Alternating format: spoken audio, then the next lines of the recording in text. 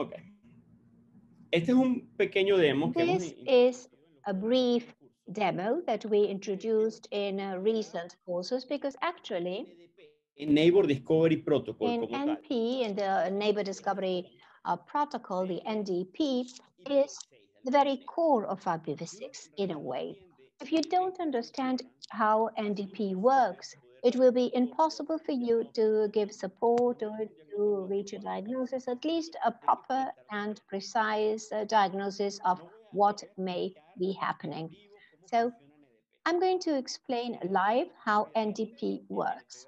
So basically, NDP is a suite of different commands that are used in IPv6, for instance, for a number of tasks, including the most common, that is replacing the ARP that we use in IPv4. In NDP, ARP used to convert an IPv4 address, and now it no longer exists in IPv6, and it was replaced by NDP. And NDP does many more things. We're going to try to cover many of them live with live captures between two devices. Estos dos dispositivos incluso ya están iniciados. So these devices have already been started and they have no configuration. So these are the interfaces.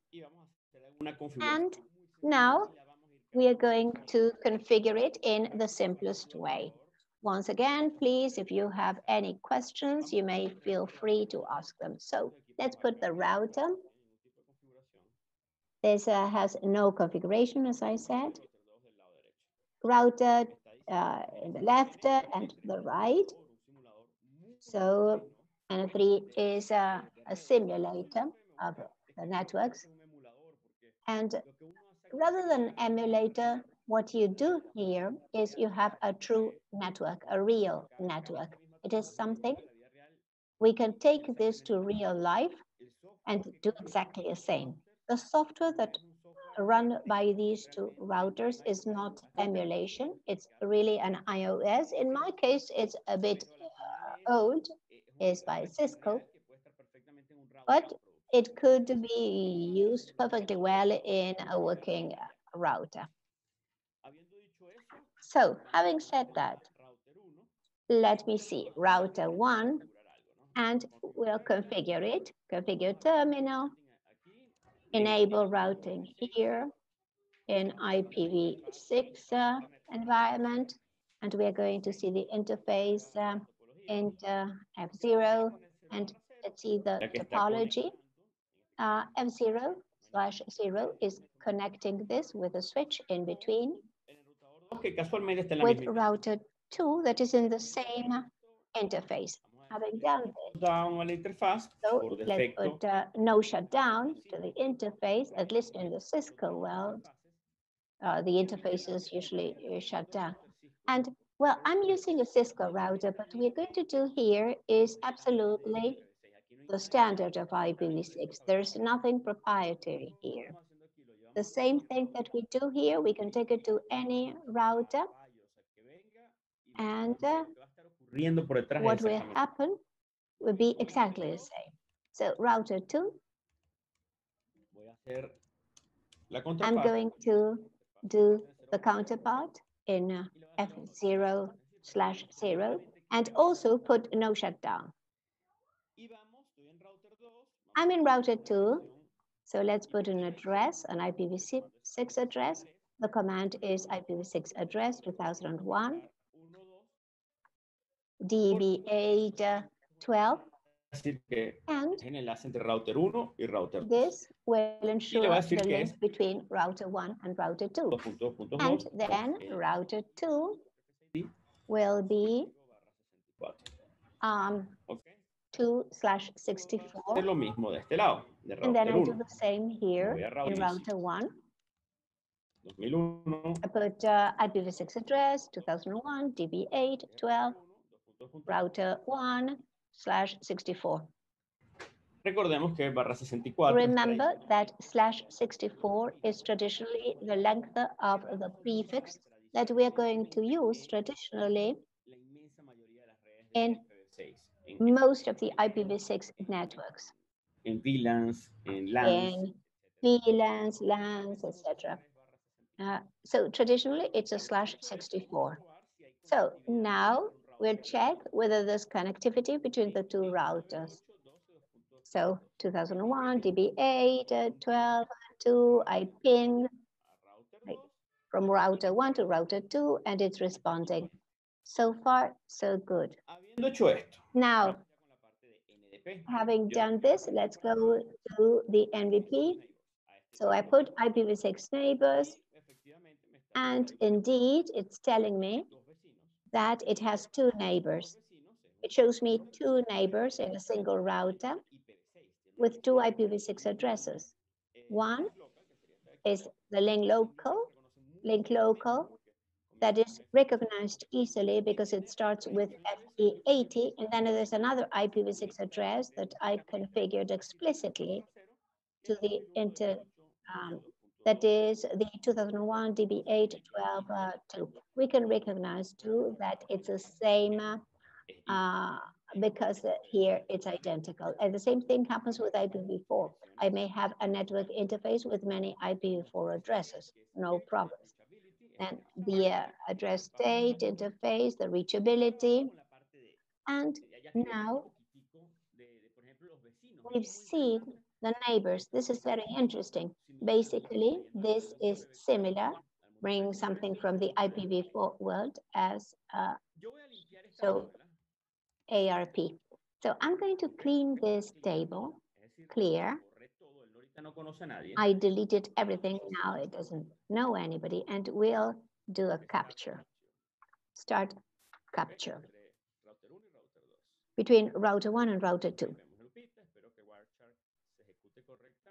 I hope Wireshark executes completely, and then I do the same ping as earlier. You'll see why now. So it was successful. So I go to the router. I put IPv6. I see MPv6. So here, let's see what we have. This is a technical part, but it's very interesting. Once again, if we don't know this little piece, it's impossible to do a good troubleshooting in IPv6. What is this first packet? It's a neighbor solicitation. This package is a sort of command of the suite of NDP. It's a request by the neighbor. It's a neighbor solicitation. Why do I want to show this? Because it has many interesting things. So this is the world of layer 2. In layer 2 world, we have a destination in this that starts with 3333FF. And it's important to highlight this because, well, today it doesn't happen so frequently, but in the past, some people thought that there might be a virus in the network. When people started having problems, they attributed to this, but it wouldn't, but it's not due to this. Here we are building a layer 2 destination package, and you'll see that it ends up with 000002. As a matter of fact, it would be the same ending as in the IP address that I'm doing the ping with. So you see that the multicast address in layer 2 was built using layer 3 information. The only protocol where this happens is in IPv6. This is very interesting because we know now that IPv6 as such does not work with broadcast. It disappears. So this is the source, and this will be router 1. And here, I'm interested in the type, that is the ether type written in the layer 2 of the mesh, and it's 8060D, and this is very important because if for any reason the devices are blocking this traffic, then it won't work. A nivel sobre todo de switching, que por ejemplo permiten pasar IPv4, permiten pasar spanning tree, algún protocolo de routing, pero no dejan pasar diferentes Ether type. Y por eso es que podemos tener redes a nivel de capa 2 que tenemos la hipótesis de que va a funcionar con IPv6, sin embargo luego no funciona. Aquí me voy a detener también a nivel de capa 3 que estaría pasando, señores. A nivel de capa 3 vemos lo siguiente, ¿no? Tengo, obviamente a nivel, el primer campo, tanto en IPv4 como de IPv6, es la versión. Aquí dice la versión, siempre viene marcada en 6, obviamente para IPv6. Traffic Class vendría a ser para manejar calidad de servicio, Flow Label, tradicionalmente hoy en día viene marcado en 0. El Payload Lane, el Next Header y CNP corresponde a 58, ¿ok? Esto vendría a ser el campo protocolo en el mundo IPv4. Algo importante en NDP, de Neighbor Discovery Protocol, siempre viene marcado con 255. Nunca debería venir con algo inferior. Tanto así que si viene con algo inferior, no debería ser procesado. ¿Por qué siempre viene con 255? NDP como tal es un protocolo que solamente funciona dentro de una LAN, dentro de una misma VLAN, es decir, no puede ser enrutado. Y recordemos que si existe algún tipo de enrutamiento, la función de algún enrutador, de algún dispositivo de capa 3, es disminuir este 255 al menos en 1. ¿Qué más tenemos? Tenemos, bueno, la dirección fuente obviamente es el router de capa 2 y este pedacito también me interesa mencionarlo. Esto que vemos acá es una dirección multicast a nivel de capa 3 en el mundo IPv6. ¿Y por qué es relevante? Una vez más, esta dirección IPv6, fíjense que yo hice el ping, vamos a ir rápidamente para acá, a la dirección 2001 de B8 12.2.2. Sin embargo, en el destino no se escribió esa dirección IP. Se escribió una dirección que se llama Solicited Node Multicast. ¿Ok? Esta es una dirección muy interesante donde los 104 bits iniciales son fijos y los últimos 24 bits, es decir, para formar los 128 bits, fueron tomados de la dirección destino que yo coloqué aquí. Habiendo hecho esto es cuando vemos que el host R2 debe estar, y lo hace automáticamente por suerte, unido a este grupo multicast, ¿ok?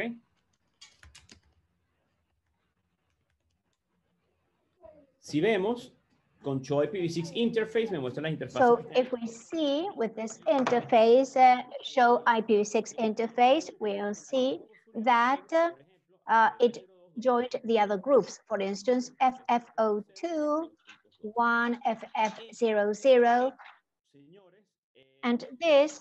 Yo, por ejemplo, no tengo alcanzabilidad con algún host. Algo que yo puedo verificar es what I can check so I'll see whether the remote host that I want to reach really joined this. Having said that, let's see what happens in ISFP version 6. In the neighbor solicitations, neighbor solicitation. You see here, neighbor solicitation. The type is 135. Remember that a datagram is in what you use in IPv6 and in IPv4. It's the same. So the type, the code is checksum and payload. So now, in the target, who's the target? Precisely the address that I wanted to reach, 2001 DB8 12.2. What is in the payload? This here is the MAC address of router 1. Automatically, my MAC address is just that. So this is how the neighbor solicitation command works. So having done this, let me explain this. And if you have any question, I'd be delighted to see these.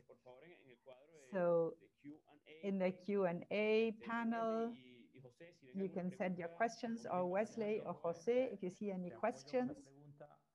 Yes, let me support you with the questions. A colleague, Paulo, is asking something regarding the GNS3 that you're asking, where they can obtain that information, the ISO of the router, the GNS3. Thank you, Paulo. Unfortunately, I say unfortunately, but the second part of my reply is better. But this is only requires registering. You look this up in Google, NS3, and you will reach the download site.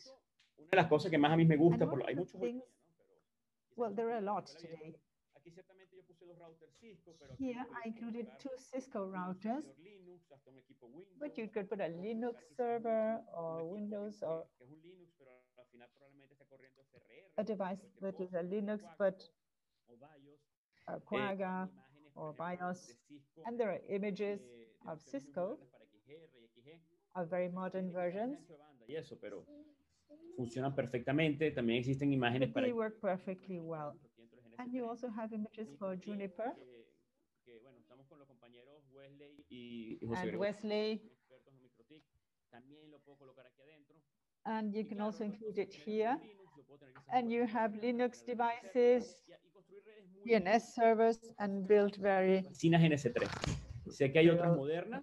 Wesley, sé que conoce alguna de ellas. That's why I like to use GNS3. Pues me apoyas diciendo algo al respecto. Wesley, you can support me, maybe adding anything you'd like. Nos pregunta la señora Rosina sobre un poquito. Is asking, on subnetting in IPv6, could you tell us more about this? Because you mentioned that most of a /64. Well, thank you, Rosina.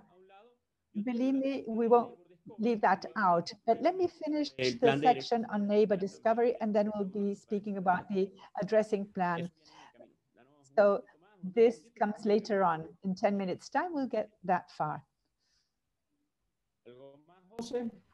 No, está bien, Anything adelante. else, José? Voy ayudando ahí junto con el compañero. Muchas gracias. Vale, mil gracias entonces. Thank you. Y me encantan las preguntas, por favor, siéntanse libres de realizarlas, es muy importante. So I love getting questions, and okay, having seen the neighbor solicitation, let us see at the answers. What happened? A router 2. Router 1, quieren hacer router 2. This wanted to reach out to router 2. So they sent a packet. ¿Quién tiene tal IP? R2 la tiene. Vamos a ver qué responde. Who has this IP? The response is neighbor advertisement. Muy breve, lo vas a pasar un poco más rápido que el anterior. So, very briefly, I'm show it faster. The origin and destination in layer 2, they are absolutely unicast. The answers are always unicast. So here, this is IPv6, so the rest is maintained, and here too. And this is an interesting thing. How can router 1 be sure as to what is the MAC address of router 2? Thanks to this little part. The payload of version 6 indicates the MAC address. If I use this, I see this MAC address, it should correspond to that of IPv6. So briefly,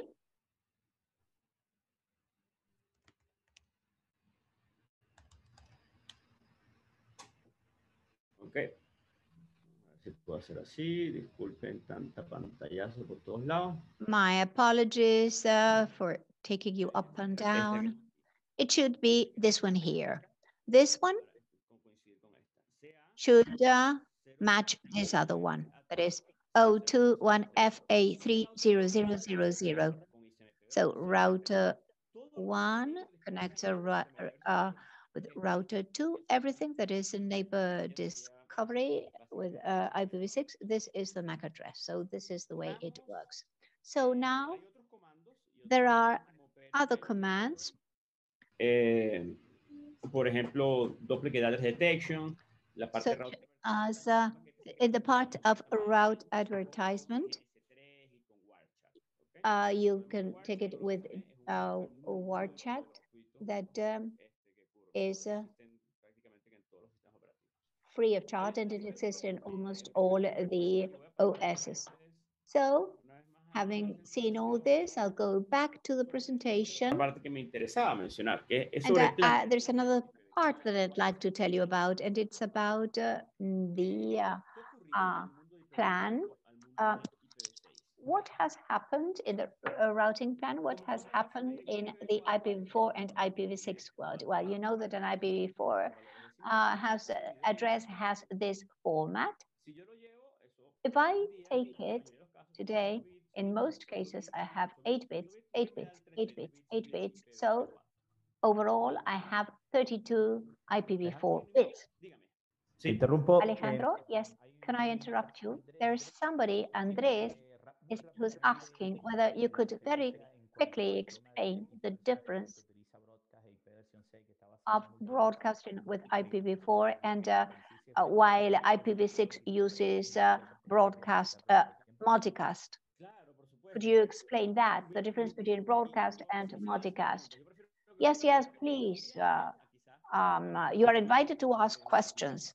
Really, I prefer if you ask the questions. In the IP world, there are 4 types of transmission: unicast, broadcast, multicast, and anycast.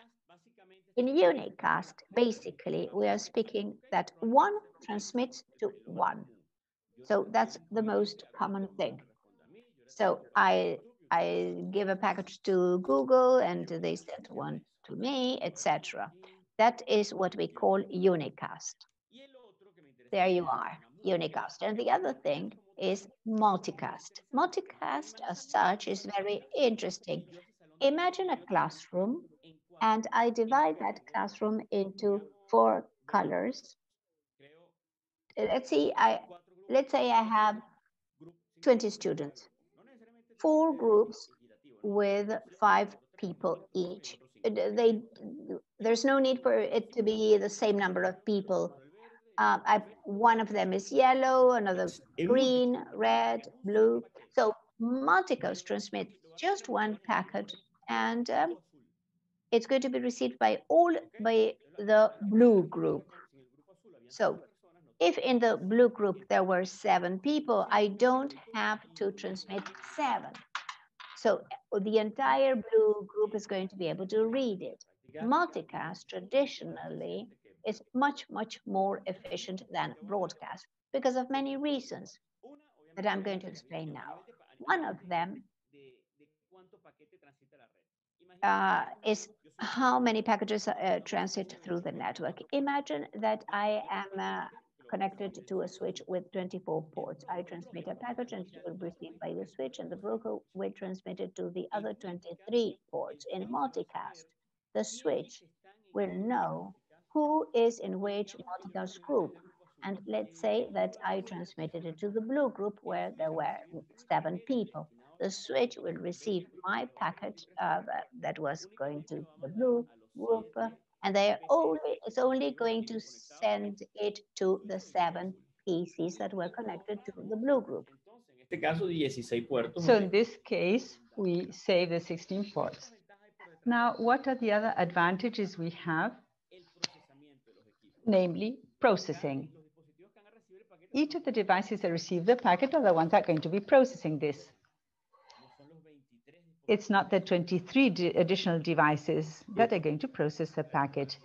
So we can see very clearly that multicast saves much more and is far more efficient in this network world.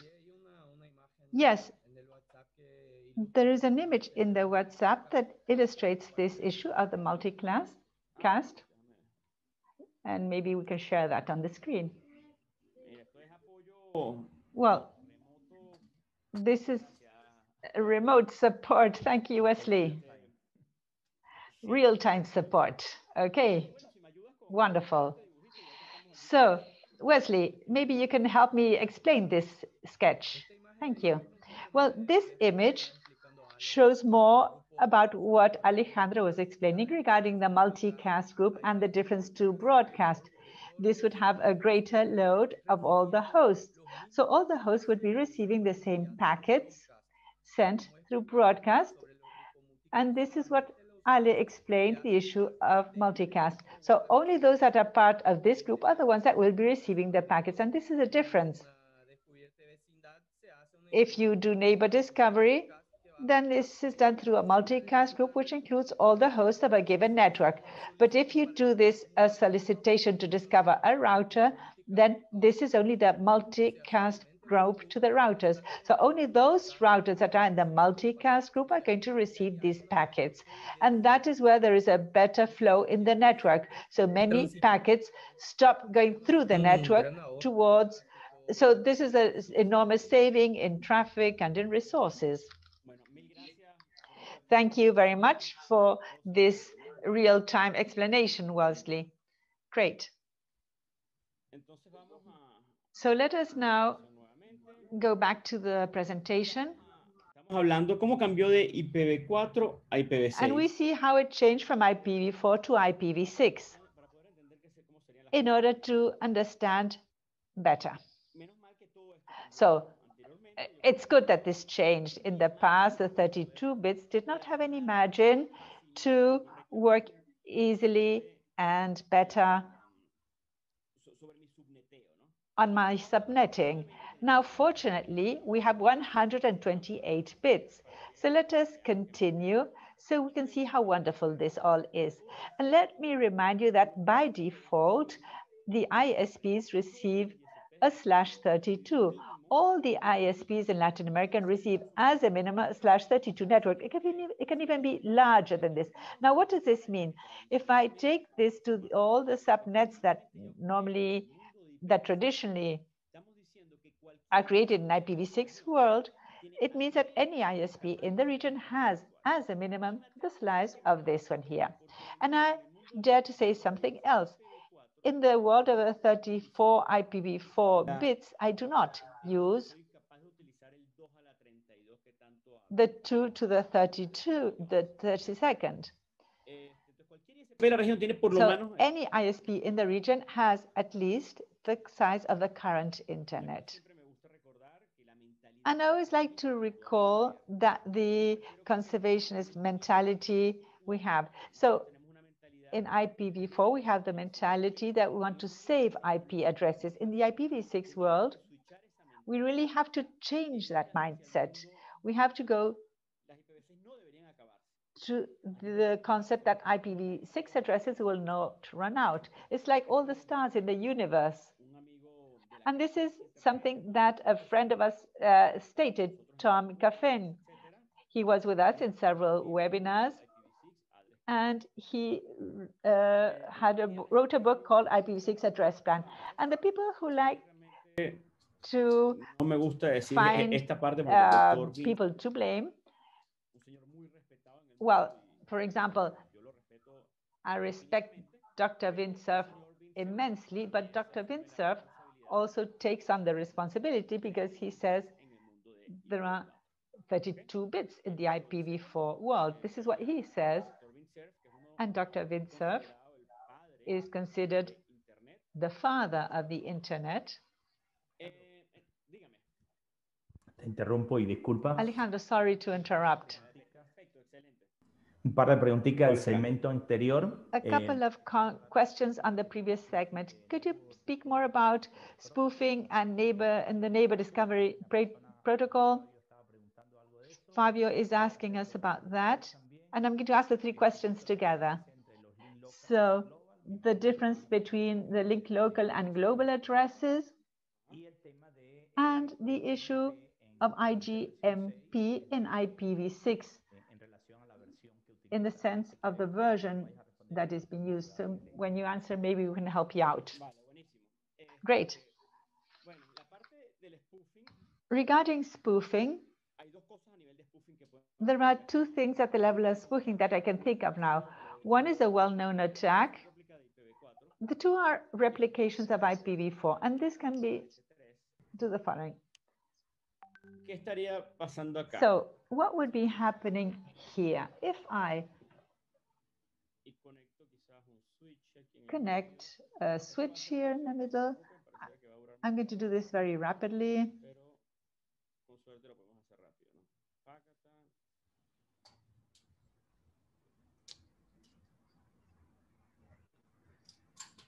con este dibujito lo vamos a explicar hasta So más. with this sketch, I'm going to explain this much faster. ¿Qué estaría pasando acá? So what would be happening here? And probably you're referring to something on security. This R1, which is to reach R2. If we recall how NDP works, we're going to realize that these are packets in clear text, and this is a typical attack that also exists in IPv4. It might happen that this router here comes in and makes out as if it would be router 2. So it's going to spoof the MAC address and the neighbor advertisements of this guy to R1, and R1, when sending this to R2, is going to send it to R3. How was this spoofed? R3 told R1 that the IP address of R2, the MAC address of R2, was also here in R3. I can capture this in promiscuous mode, and when R1 wishes to send the packet to R2, the switch is going to switch it at the MAC address level. It's going to see the MAC address of destination, which theoretically is here. So it's going to go in this direction, and this R3 can capture all the R1 packets, all the packets that R1 is trying to send to R2. And then in the opposite direction as well. The packets sent by R2 are going to be captured by R3. So basically, they ask who has the address, and I can also spoof that kind of answer. And the other question was the link local address. In theory, there are several types of addresses. The most common ones are ULA, unique local address, which is the evolution of an address that no longer exists. And then the other two, which we have right now. Con este comando lo voy a mostrar más fácil, ¿ok? With this command, I'm going to show this better. Show IPv6 interface. And with show IPv6 interface, I see which the interfaces are the interfaces that have IPv6. Here I have a link local. Link locals are addresses. The name is quite explicit. These addresses that only have the scope within the link. These IP addresses cannot be routed. A router should not route one of these addresses. It has a cancel link command. So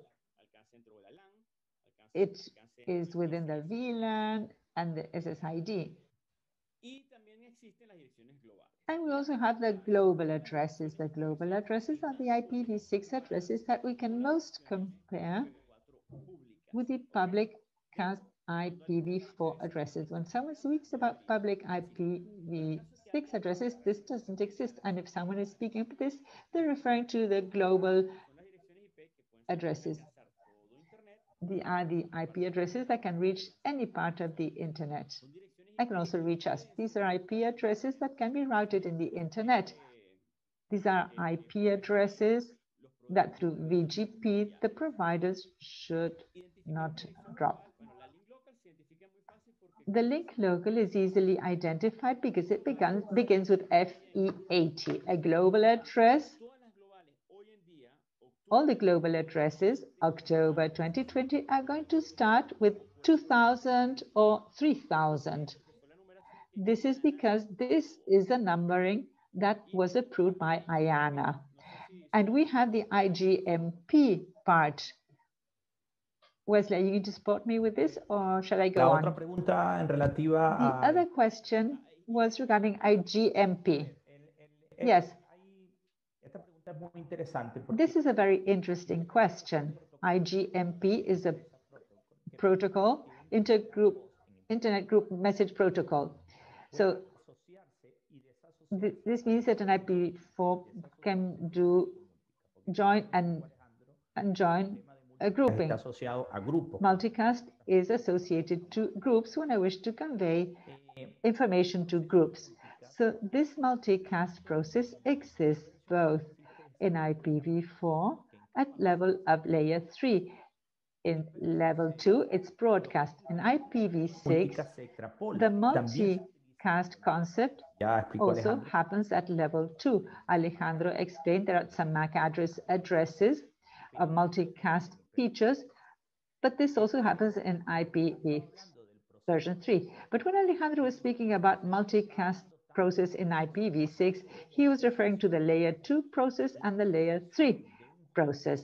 So the association of a host in layer 2 and layer 3 to a multicast group is native. Therefore, it does not require, in terms of NDP protocol, it does not require a secondary protocol to become associated or not associated to this. Alejandro, could you show us the IP address that the device has in the interface natively and that makes it belong to this group? If you show us that, we see that the IGMP protocol is not required in NDP, but it is, if it is multicast for transmission, for streaming, then you do need the IGMP that in IPv6 has a variant that is MLD. So Alejandro, could you please show us the addresses where it sees joint net group address, joint group addresses? So it does a listing here natively and doesn't require an alternative protocol to become associated or disassociated. In IPv6, the devices not only listen through the local address, but also through the multicast IP addresses to which it belongs. I hope with this I was able to clarify further. Thank you. Thank you for that explanation. And as was mentioned, in other protocols, the multicast part is very important. It's something we have in our everyday work. So thank you very much for your explanation. Continue asking your questions. I have 7 minutes left. Let's see if we can explain prefix length. I wanted to explain that the frequent prefixes are normally a /64. This is the one that is most used. Then we have loopback addresses, and this strongly depends on the taste of the person. And I am including here this, but there can be also others. If you might wish to use a /120, and that is also allowed. But normally we can use in the /128. So in the IPv4 world, I could use a /34, point to point.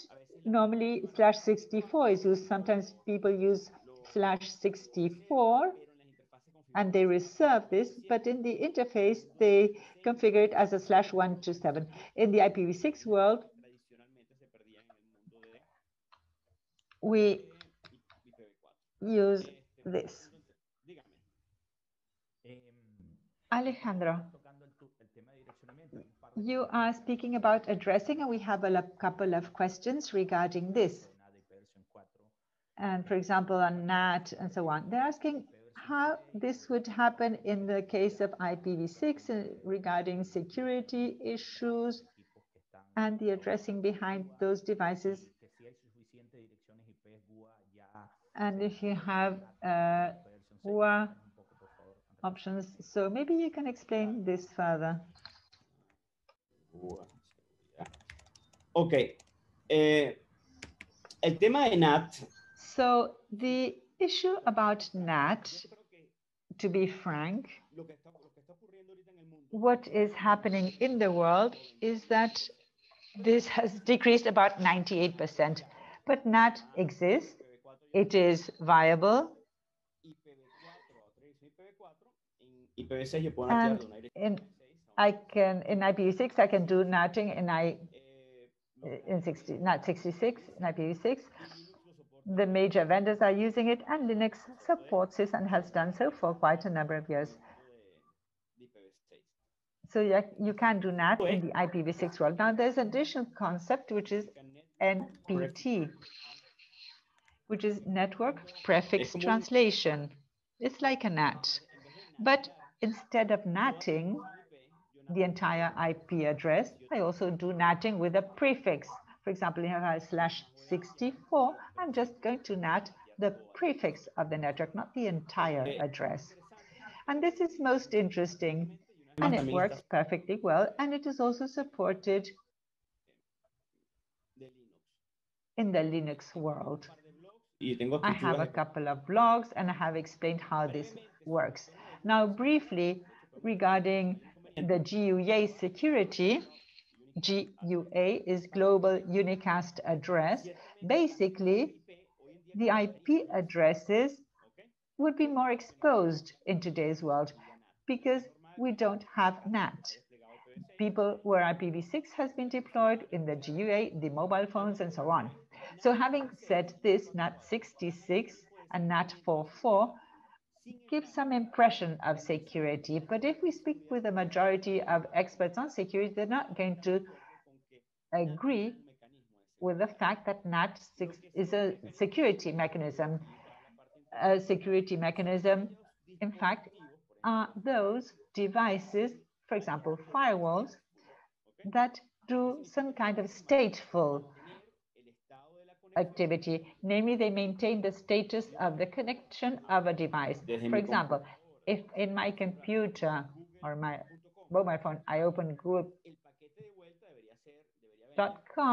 then the packet should be a TCP packet with the origin and destination address, and this maintains a transit status in the network. So having said this, the logical thing is that all the devices go through this world. There is a very interesting group in the IETF called HomeNet, which and the routers in the homes all do this, and they all come with the incoming connections, and they won't reach my devices because any routing device simply are going to drop this and they won't reach my device, which has a GUA. ¿Alguna otra cosita? Any other things? Voy a llegar al final de esta presentación y después. So I reached the end of this presentation. It's already posted in the internet. It's in the website. Alejandro, a couple of things. They're asking, I'm trying to summarize a number of questions for the sake of time. The issue of assigning /64, its usage, and whether it improves the efficiency of using a /64 end-to-end, or rather than 124, 26. Well, /64, it's important to point out when it's going to be used. We've said that it is the most frequent, that is the one that we are going to use more often. Why? The reason is because of the mechanisms that are implicit in IPv6 that enable you, among many things, for instance, to self-configure.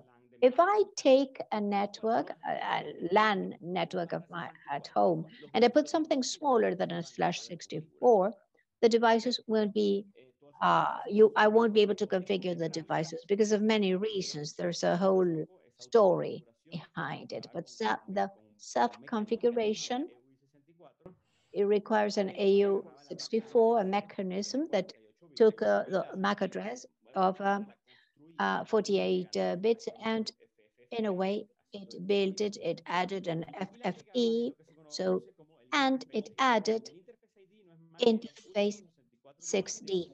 That is the last 64 bits of an IPv6 address.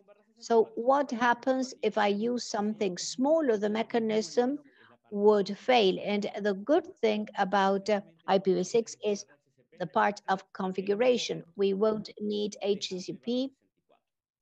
So it's better to leave a /64. I can use smaller if it's point-to-point. As Jose read, it could be a /27, 127. What is the advantage of a /127? There should be no attacks. Pero no quiero que en ningún momento lo vean como un ahorro de direcciones. Como que yo no I quiero usar don't want you to see it as if I were trying to save the addresses, because that's the way, the mindset that we had with IPv4.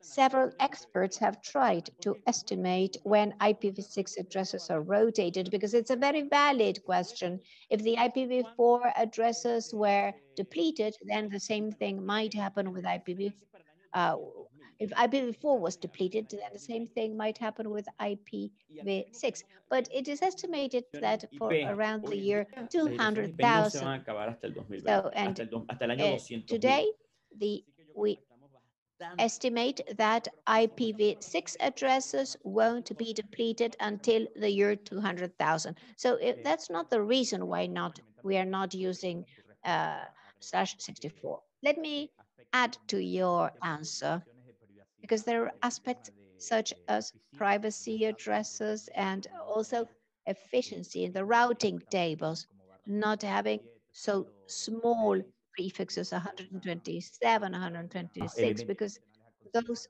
are additional elements to be considered that make a /64 much better. But in addition to that, I have a question here that's very interesting about what you just said about the identity theft with the two routers that you have in the topology here. The question is whether there's any way you can avoid that. Are there any devices that detect that and that may, so that the networks in the nodes in the network that are suffering that address theft may find out that is happening and do something about it? What Vale, José, mira, actions could I take for safeguard? claro, vamos a responder eso y te Well, comento que let's answer that. las preguntas hasta aquí. Well, let's leave the questions until later. We'll have a 5-minute break, and I commit myself to answering the questions that were left in the Q&A box. I'd be very happy to answer them. And I'll leave you my email address too, if you want to contact me. Entonces, bueno, vamos a responder la pregunta. So that's an excellent question. And in LACNIC, from LACNIC, we always promote the deployment of IPv6. However, difundir y promover de una manera we want to disseminate it in a safe manner. So that's why your question is so important. So what do we do? The mechanisms that we are going to implement are very similar in IPv4 and IPv6. So the question is, how can I prevent this gentleman to capture or to steal the identity of one of these? In IPv4, what I can force a MAC address to an IPv4 address. I can do exactly the same as in the IPv6 world. In the device, in the switch, I can explicitly indicate what MAC address I have and in which ports. So if this gentleman wants to impersonate this other one, he won't succeed. Or at least in 50% of identity thefts, that's what happens. And there are other things that are not precisely in this attack, but today with the modern switches, that is those developed within 5 years, they bring another very interesting mechanism. I can use the routing advertisement, the RAs. I can use a switch here. I connect a router, and it will only allow packages from here to here. And if there's here a packet comes in this router, it will be dropped. It's very similar to what would happen with HTTP in the IPv4 world. I can limit the ones that I want in. So, and the same thing applies to IPv6. So I think that those are the mechanisms to avoid the impersonation at the layer 2 in the Sería una switch. vez más forzarlo en los I think I'm dispositivos. not missing anything. So it would be forcing the two devices. Está And you could say, for instance, well, this MAC address is associated to this IPv6 address. So you can ignore the packets that are not coming from the packages that are not coming from here. And once again, in the switch, I see which MAC address is connected to which ports. So now let's have a brief break. It's 4 to the hour. So we'll be back in 5 minutes. And then you would, Wesley, you will continue with the next session, right? And I'll answer the questions in the chat. Thank you. Thank you. Let me share my screen. Can you see it well? Yes, we can see it well. So thank you all for coming to LACNIC 34 online. It's a very interesting event, and we're going to talk about a transition for IPv4 in dual stack, going on with the tutorials for IPv6. Let me tell you who I am. I'm Wesley Correa. I'm of Telecom Consultoría, Entretenimiento y Servicios. That's a Paraguayan company for training, advice, and best practices for ISPs in Latin America. And I'm a vice president of Brazil Peering Forum, a group of professionals who has worked for the development of the internet in Brazil.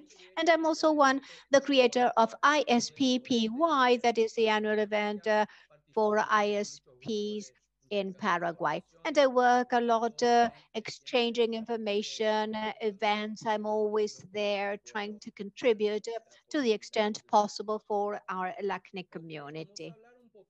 So let's talk about the transition from IPv4 to IPv6 using dual stack.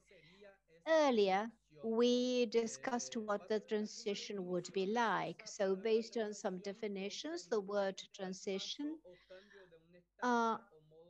elicits the idea of changing from one status to another.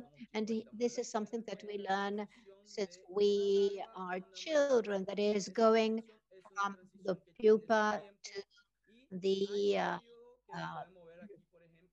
to, to the butterfly. So there's a period here in the transition where we don't have any larvae or any butterflies because we are in the transition.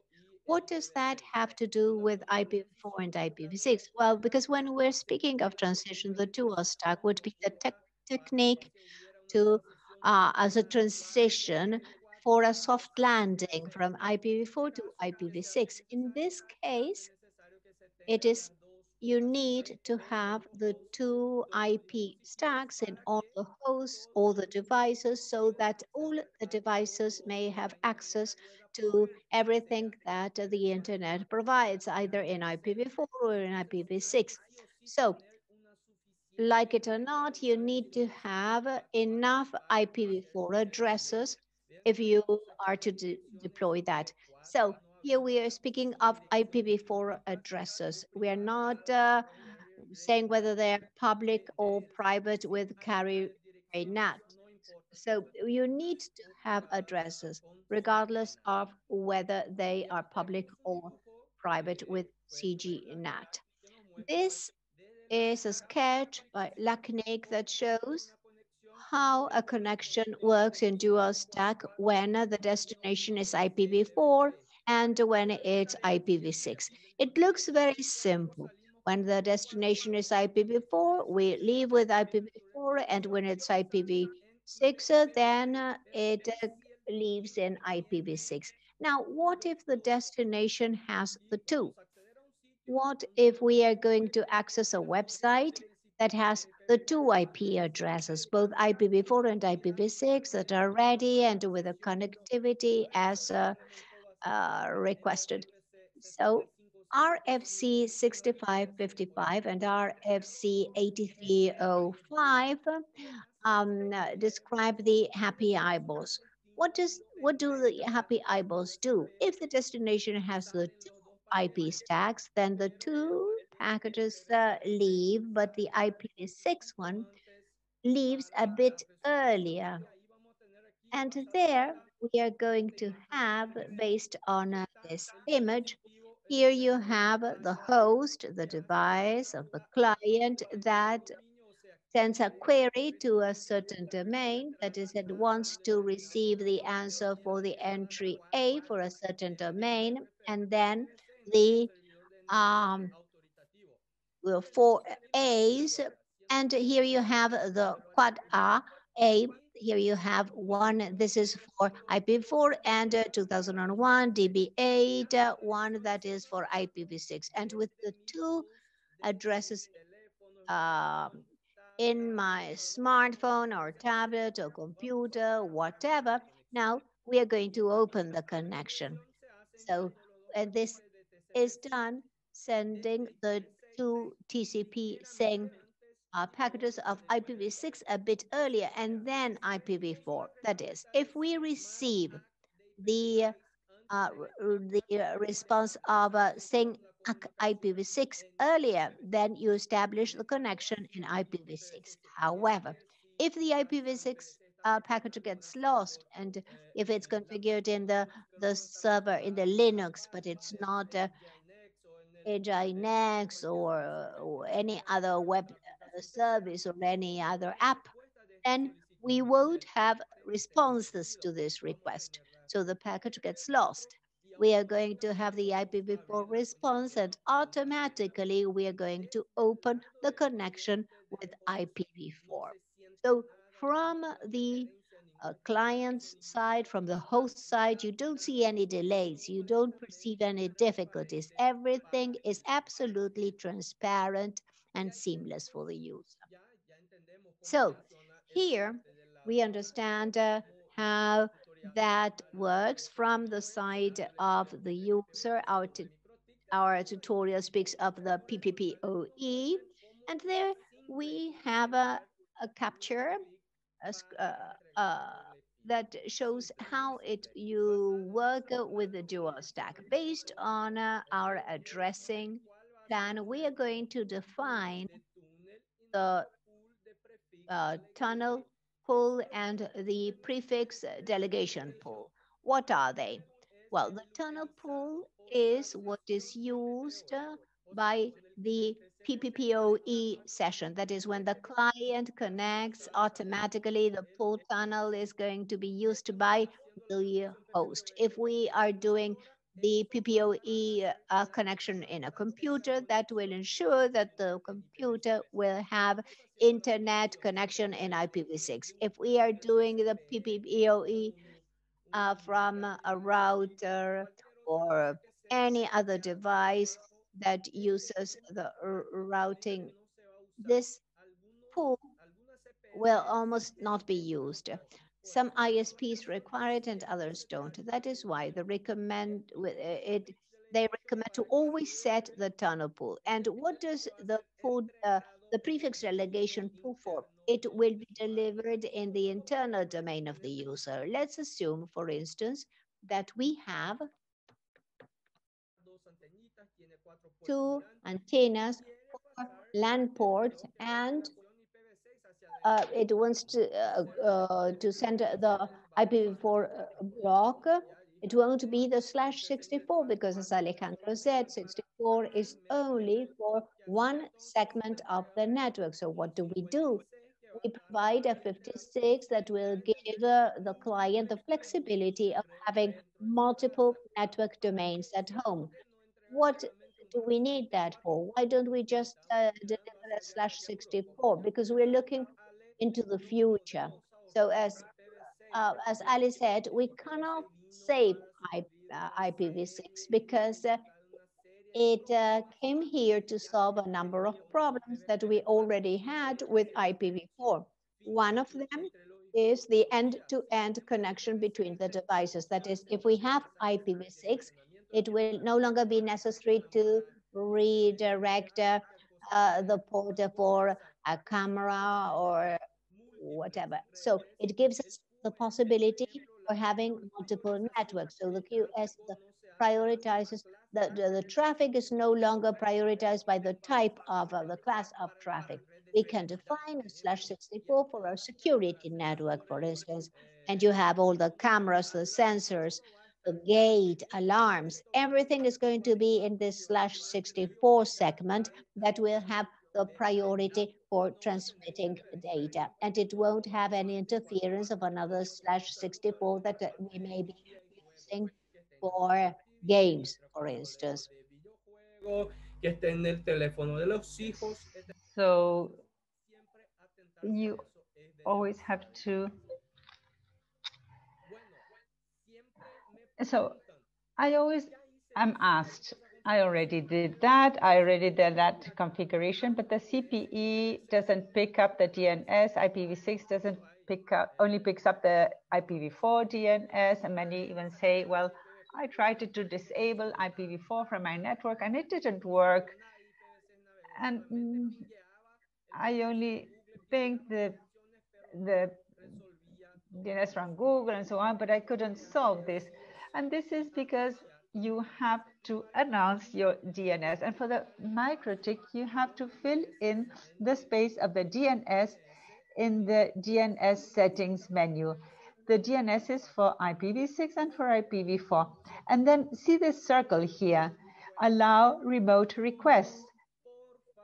Please never ever click that box. Never do that. If you click in that box, you are allowing your MikroTik to solve DNS queries that come from outside. And that can be used for amplification attacks, DOS attacks for amplification of the DNS. And believe me, the majority of the DOS attacks are based on DNS amplification because of the MikroTiks that selected this box. If you wish to select this box, please create a firewall rule whereby addresses outside your network can use MikroTik to solve IP addresses. So here, we're not going to select that. We're going to fill in the local DNS. And if we don't have, they use one of a provider or Google's. And then we go to the IPv6 menu and the neighbor discovery part.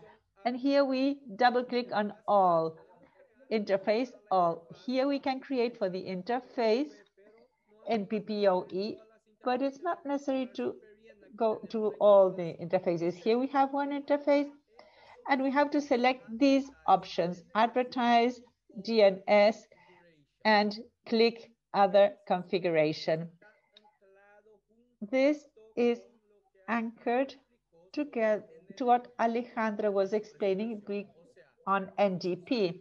So we're going to use the NDP to inform the CPE and to inform the host, which is the DNS address that we are using. Once we don't use DHCP for this, we use auto configuration stateless, which is based on router advertisement. Wesley.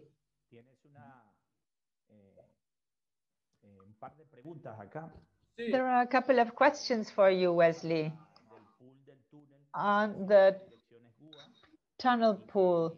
If you use GUA addresses and if you don't check the DNS box, then the cache DNS won't work.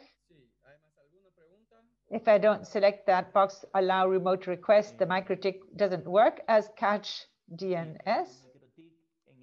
Yes, there's another question. In the MikroTik in IPv6 settings, it should be configured with the correct marks in the settings in the show box. For example, routing and so on. Could you please comment on that? Yes, we're going to see that in the practice lab. Yes, here we have to have global unicast addresses because otherwise the client that connects with the computer will not have access to the internet. So this has to include a global address by all means. And if you don't check this here, you won't have the cache of MikroTik. So if you wish to do the cache, you have to do a have a firewall whereby addresses outside your network cannot have access, so that these other addresses cannot access. So here we have the CPE of MikroTik, which is super simple. The configuration is super simple. In IPv6, you have DHCP-v6 client, and then you create a DHCP client. Now, when we speak about the pool, this is delivered through the DHCP-v6 BG pool. So we have to create a DHCP client. We include whichever name we wish, and we're going to request a prefix. And then we'll receive a prefix. And we're also going to state the size of sub ranges of this initial pool. If we receive a /56, we say we're going to receive a 56, but it will generate the /64 ranges. So in order to announce these IPs in the internal domain, in the LAN port or any MikroTik that we use as CPE, then we're going to add the IPv6 address, and we're going to only state from pool. So from which pool, which is the pool we created at the top in the DHCP client, so we're going to mention which is the pool from which we're going to obtain the addresses to deliver in the internal domain, and which is the name of the interface. So here, we always have to select the option advertise. This is something we're going to see in the practical lab. And here we have the CPE of a TP-Link. We enable IPv6, connection type, username, password, get IPv6 address way, get IPv6 prefix delegation, and we assign this through Slack. And having done that, it works. So we follow the previous steps, and these steps here in the CPE, obviously, you already have to have all the documentation and the IPv6 segment blocks defined, and everything should be routed, so then it should work perfectly well. Now let us make a demo of how all this works. Here you have the QR code if you wish to download the virtual machine that we're going to use in this lab. If you don't have a QR reader, you can download it through this link here. You will have this on for 5 seconds in order to make a screenshot for our show.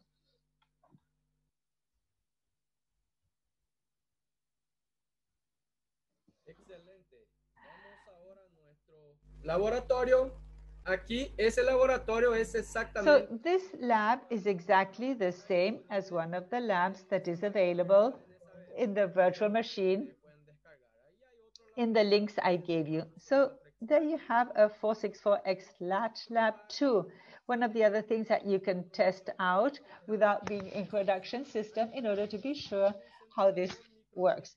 Here we have the MikroTik concentrator. We have this switch here that sends a cable to our access point, and then this is transmitted to the wireless clients and another cable, and this device will be simulating the behavior of an OLT that is bridged and only allows these two FTTH clients to connect. And then we have the two hosts, and we're going to check if these hosts receive the IPv6 addresses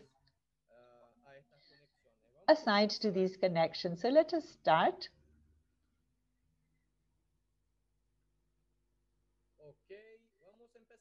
So let us start with a MikroTik concentrator, which has this address 192.168.200.210/24. We're going to connect, and I'm in my concentrator now. I'm going to check this here. I have 4 connections. They have to do with the 2 clients I have and the 2 antennas. So let us check the setup of a PPOE server. Here we have the IPv6 address. He corrects himself, the IPv6 pool, and then you have the DPD and then the tunnel pool. Here I included 2/33 prefixes because this is just for the lab purposes. But here is where you have to have the documentation to know which is the prefix length that you require to have there in order to support Wesley. They tell me, are you only sharing that screen? Maybe you should share the entire desktop. Let me close and start again. Yes. Okay, can you now see the MikroTik? Yes. Yes. Okay, thank you. So once again, IPv6 pool, and here we have the pools that were set up. We have 2/33s just for the purpose of the demo, but it is important to have the documentation in order to know which is the pool length that we are going to assign here so that it can support the amount of clients. Many people ask me, well, I have a /48 and I want X thousand of clients, and now I get an error stating that I no longer have prefixes to give to my clients. Well, yes, that can happen. But before doing that, you have to do the documentation and specify there the adequate lengths of the prefixes that you want to deliver so that no client remains without IPv6. So these are the prefixes that were used, and we can see here those that were delivered to the connections established by the CPEs we have in our lab. Here in IP DNS, we included the DNS addresses that we wish to deliver. In my case, I don't want to do allow remote requests because I'm delivering IPv6 addresses and I want the Google and Cloudflare client to directly check with Google. I don't want to do DNS cache. But if you wish to do cache, you have to click allow remote request and the firewall. Please do not forget the firewall so that you don't have an amplification DDoS attack. Here in IPv6 ND, we have the option of advertise DNS and other configuration. So this is all we need to deliver the DNS IPv6 to the clients. Just that. You don't need to do any other configuration to deliver IPv6. In the PPOE server, we have a simple PPO server. This is the service name, LACNIC, the interface, Ether1, and we here have the secrets. I just included one. That is why we have 1, 2, 3, and 0 in the connection. So what we're interested in is the assignment of the resources to our client. Here we have the local address IP, the remote address, which is this PPOEV4. This is a pool that I included here in the IP pool, and this contains the addresses of the RFC 6598. So these are private addresses to be used exclusively for CGNAT, because I don't have any public addresses here. And in the remote IPv6 prefix pool, we have the tunnel prefix that we created previously in IPv6 pool. Here we have the tunnel, which is the same prefix we have over here. And the DHCP, Wesley, could you please tell the colleagues that in this case, In order to optimize the speaker's time, we're going to leave the questions for Wesley for the end of his presentation. That's why we're not interrupting you right now. Thank you. And here in the remote DHCPv6 PD pool, we put the PD prefix. The rest of the configurations that you may want to do, well, it all depends on your scenario, except for this one that needs to be use IPv6.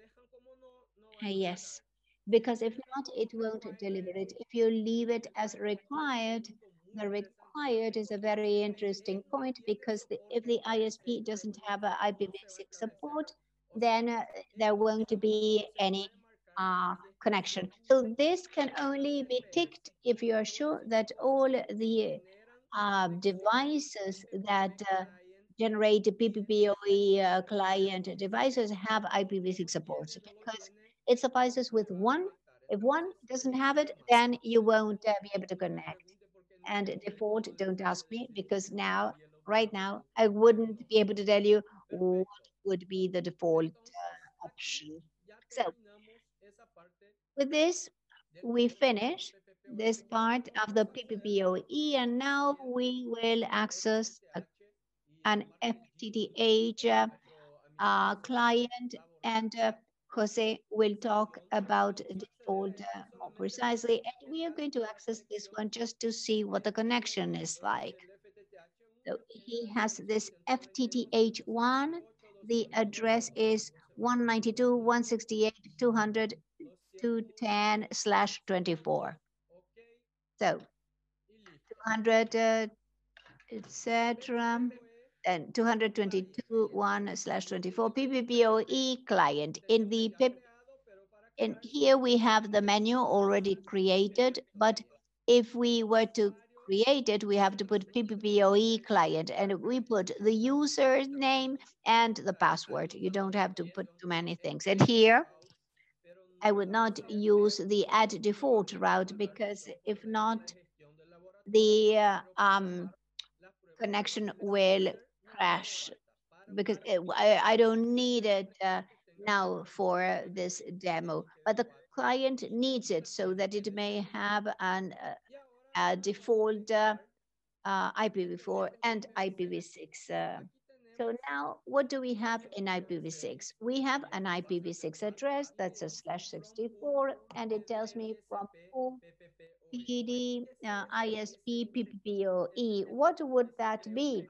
Well, that was the pool that was created automatically in the DHCP version client. And here, when we create this option requiring a prefix, and we say that the maximum length of the prefix is a /64, when we establish the PPPoE connection, automatically it captures and it gets filled. So we are going to mimic that, to simulate that, to see what happens when we disable it. Let's change the position of the screens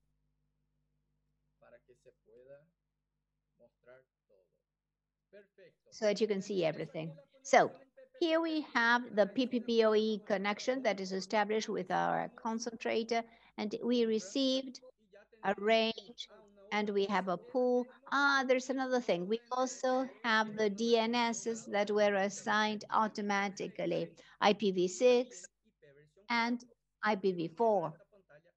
So let's leave the screen here and see what happens when we disable the PPPoE. So you see that automatically the DNSs of IPv4 left. We have a DNS of IPv6 that was not assigned directly by the NDP. And here in red, this means that this address is invalid. So let's go back to IPv6 address, and we reconnect to see what happens.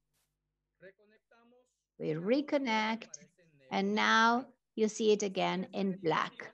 And if we disable the IPv6 client. Let's see what happens with IPv6. We disable and automatically you see that an error appears saying that this pool of addresses does not exist because the pool was not created because it's not receiving anything, because it's not active, it's not enabled. And if we enable it again, then it receives and you see that it gets enabled. It's no longer in red and we have an address again. This address /64 has this option of advertise. This option means that this interface is capable of announcing NDR IP addresses to IPv6 hosts requesting them. Let's see how it works. And here you see 200, 200, 32, 772. Here, for those that are going to emulate, when we take the mouse, there you have the address so you can access. So here you have the IP of our emulator with TCP 132.172, and here we go to the VNC viewer 192, 168, 200, 232, 772. So there you see it. Please confirm, Jose. Yes, it's opening. Wonderful. So here we open the user. By default, the user is in the manual that you'll find also in this folder that I shared. And then the password with a capital T. And here we'll get into the virtual machine. It's loading. Let's see whether the loading gets completed or whether we have to load it again. Ready. Let's check the connections, the IP connections in this menu. Wired, connected. So it's connected through the wires. And then let's see the wired settings. In wired settings, we are going to click on the configuration to see what it says. It says that we have an address 2001 DB8 8900. What is this address with 900? This 900 address is our /64 prefix. That is up to 900, that's our prefix, network indicator. And from 900 onwards, it's the host indication.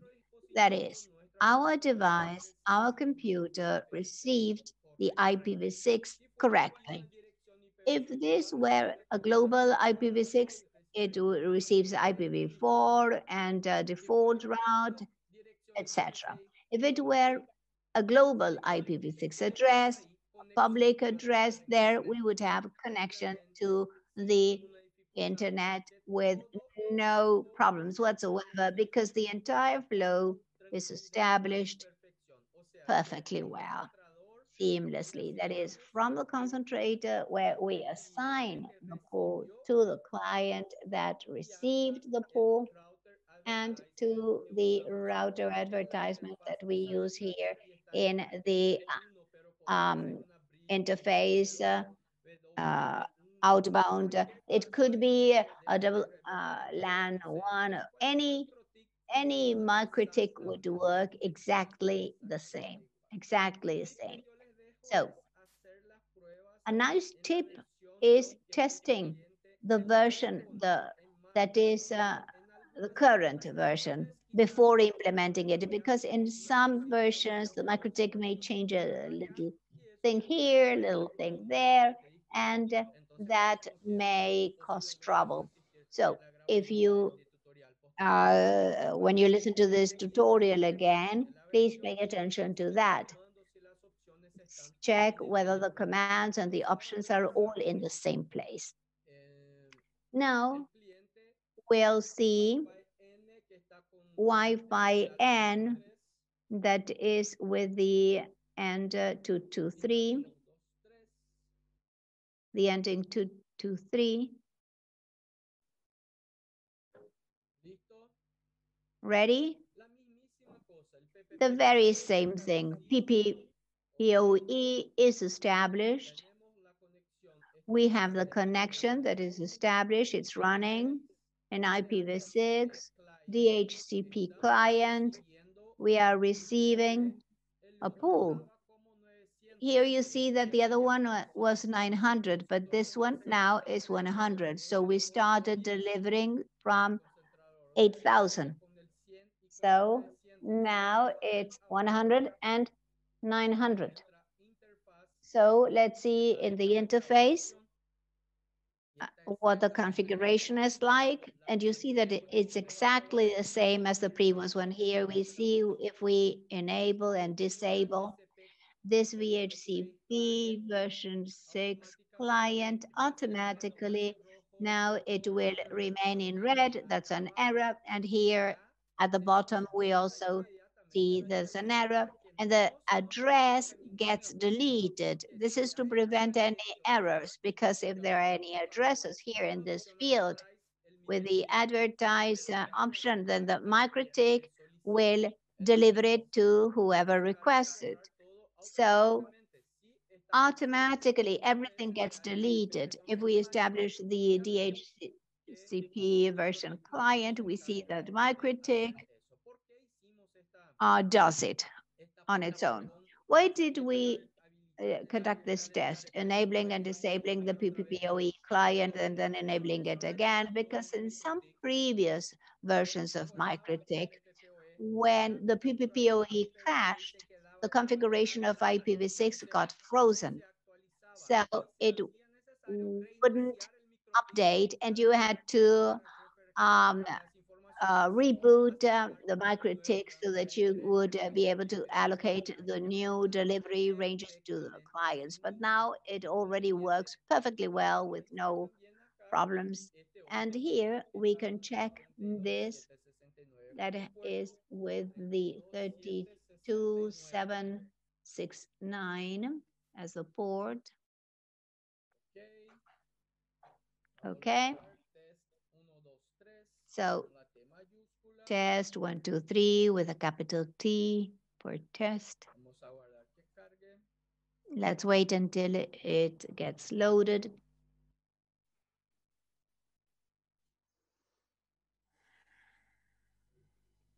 Listo. Ready? In the network configurations, again, we're going to wired settings, and now we'll see that again we have IPv6 that was configured and it's ready and it's fully operational as in the previous machine. With this configuration that we just completed, any device with IPv6 support in the customer's home will have IPv6 connection, because we are using the router advertisement, this option. And this is what ensures that through NP, you can deliver the IP information, the everything, all the information is delivered, and all the devices will have support. They will have IPv6 connection ready. We still have a few minutes left. So we'll have time for questions. Bien, bueno, te Good. ahí ayudándote con las preguntas. I can help you with the questions. Preguntan por acá, I'll be very happy to do that. Guillermo, Guillermo Pagliero is asking about the pros and cons of assigning Slack in contrast with HTTP with a delegated prefix.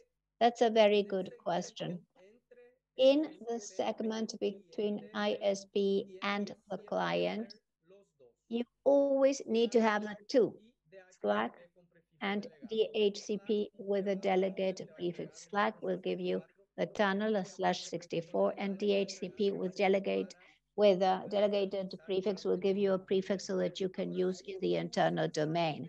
Now, if you use the DHCP version 6 in the internal domain in the customer, so maybe a smartphone that doesn't have the DHCP version 6 smartphone won't work, while Slack almost guarantees that it will work in all the devices, even in IoT devices. They don't even have DHCP version client because you add more things, more codes, more functions. In the meantime, while Slack will work perfectly well. So most IoT devices don't even have this support. Siempre Slack en el dominio interno. So always Slack in the internal domain, while between the provider, the SP, and the CP of the subscriber, this had to be delivered to DHCP because you're delivering ranges and not addresses. I have another question regarding MikroTik. In IPv6 settings, which would be the correct configuration or the one you recommend from your standpoint? Well, allow me to share this once again, the screen. In my configurations, I do not touch this at all here. I leave this exactly the way it is by default. I have never touched these, never changed these, and it has always worked. So if you don't need to touch this, just don't touch it. But for example, if we have 2,000 clients and we only want 2,000 CPEs to be in the tables, in the neighbor tables, well, this is a more advanced type of configuration, but it's not necessary for you to do this. Another question here, Marcelo Sosa. Thank you very much for your question. If I try to connect a virtual machine with an adapter Wi-Fi in bridge mode and it doesn't pick it up, is it necessary to do this through a cabled network? The virtual network that you downloaded, well, I wouldn't know because I only use it with a wired network. I have all my accesses here. This LAN is directly through my cable, so it might be that. Nevertheless, it will also be available there. I can be around and you can contact me directly. And you have my email address, so you can write to me directly and I'll be happy to help you. We have another question here from Hermes Quintero. In the previous exercise, you used GNS3. Now they use EVE-NG. What would you recommend for the simulations? GNS3 or this new version EVE-NG? Well, any of the two will help you, whichever you feel more comfortable with. That would be the best version for you. Both EVE-NG as well as GNS3, and even the other one, the newest one, which is PetNet Lab, already have very long laboratories set up with this, with 128 RAM, and the lab is almost full. And I'm doing capacity testing, so the three work super well. Some functions, of the EVE-NG will be like, you have some that you don't have in GNS3, for example, the cable with the device that is turned on. So you have to turn off the device to access it. But in GNS3, you can connect the cable with the device on. And the other one, PetNet Lab, you can also do that. Only Eve has that issue of the Pro version, which is a paid one. You can connect the cables with the device on. But any of the three can be well served from the simulator. So let me summarize two questions in one. When you showed the IP configuration of the PC, you didn't see the default port. Is that so? And in your opinion, what is the maximum number of concurring sessions in PPOE that could be supported in the MikroTik? Well, here in this host,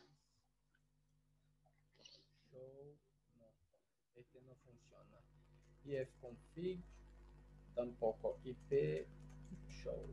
Ahora sí tenemos IP show. All right, here we have the IP. IP route show. And in fact, this has not been assigned. This hasn't been assigned, so something happened with this virtual machine that it hasn't been assigned. But it has the entire configurations. So I really don't know what happened here. I'll have to check this, and we have to update it in the manual. So thanks for the information. I really was not aware of this. Excellent. Someone is commenting that if this doesn't work with Wi-Fi, if the VirtualBox, well, those would summarize the questions we received here. Yes, there was one I did not answer, which is the concurrent PPOE sessions. Well, this will depend on the hardware you're going to use and which are the additional functions that you're going to have in your hardware. For example, you can have a CCR 1033 that only supports 800 or 1,000 clients simultaneously. And if you have a firewall, you have the same CCR with 3,000 or 4,000 sessions if you don't do NAT, if you have the fast path native, or if you don't do firewall. So this will largely depend on the status of the MikroTiks. So you have that difference in capacity for those reasons. Great. We have another question. Can you do a load balance in IPv4, IPv6 simultaneously? In MikroTik? Well, I never tried that. In IPv4, yes, and it works. But with IPv6, I never tried load balance. But the principle of load balance is marking packets. We can check here in the IPv6. So you can select the packets, and it's probably that in the IPv6 route list, here it doesn't have it. No, you cannot assign a route by default in IPv6 with the packet marking, at least in this version that I have here, which is version 642. So this, I think, is not yet possible, but MikroTik is something that will be enabling in future versions. Wesley, someone is asking any information on the update of the RFC 48 for MikroTiks? I wouldn't know. I don't know anything. I would have to check in the forum what they say here. I have no information on updates. All right, those would be the questions. Do you have anything else there? No, everything's fine. All right, thank you. Good afternoon. I'm Jose Cutua. I was already introduced by Alejandro Costa and Wesley Correa, who were the first speakers. They talked about all the aspects related to neighbor discovery and the configuration of MikroTiks and the PPPoE processes, which is one of the key processes for providing service to clients. In my case, I was asked to speak of the GPON network, the GPON that is growing, although it's almost 20 years old since it was initially implemented. And without further ado, I'm going to share my screen. It's important for the implementation of IPv6. I understand that when I share it, you don't see it. Alejandro, are you there? Could you tell me if you can see it? Yes.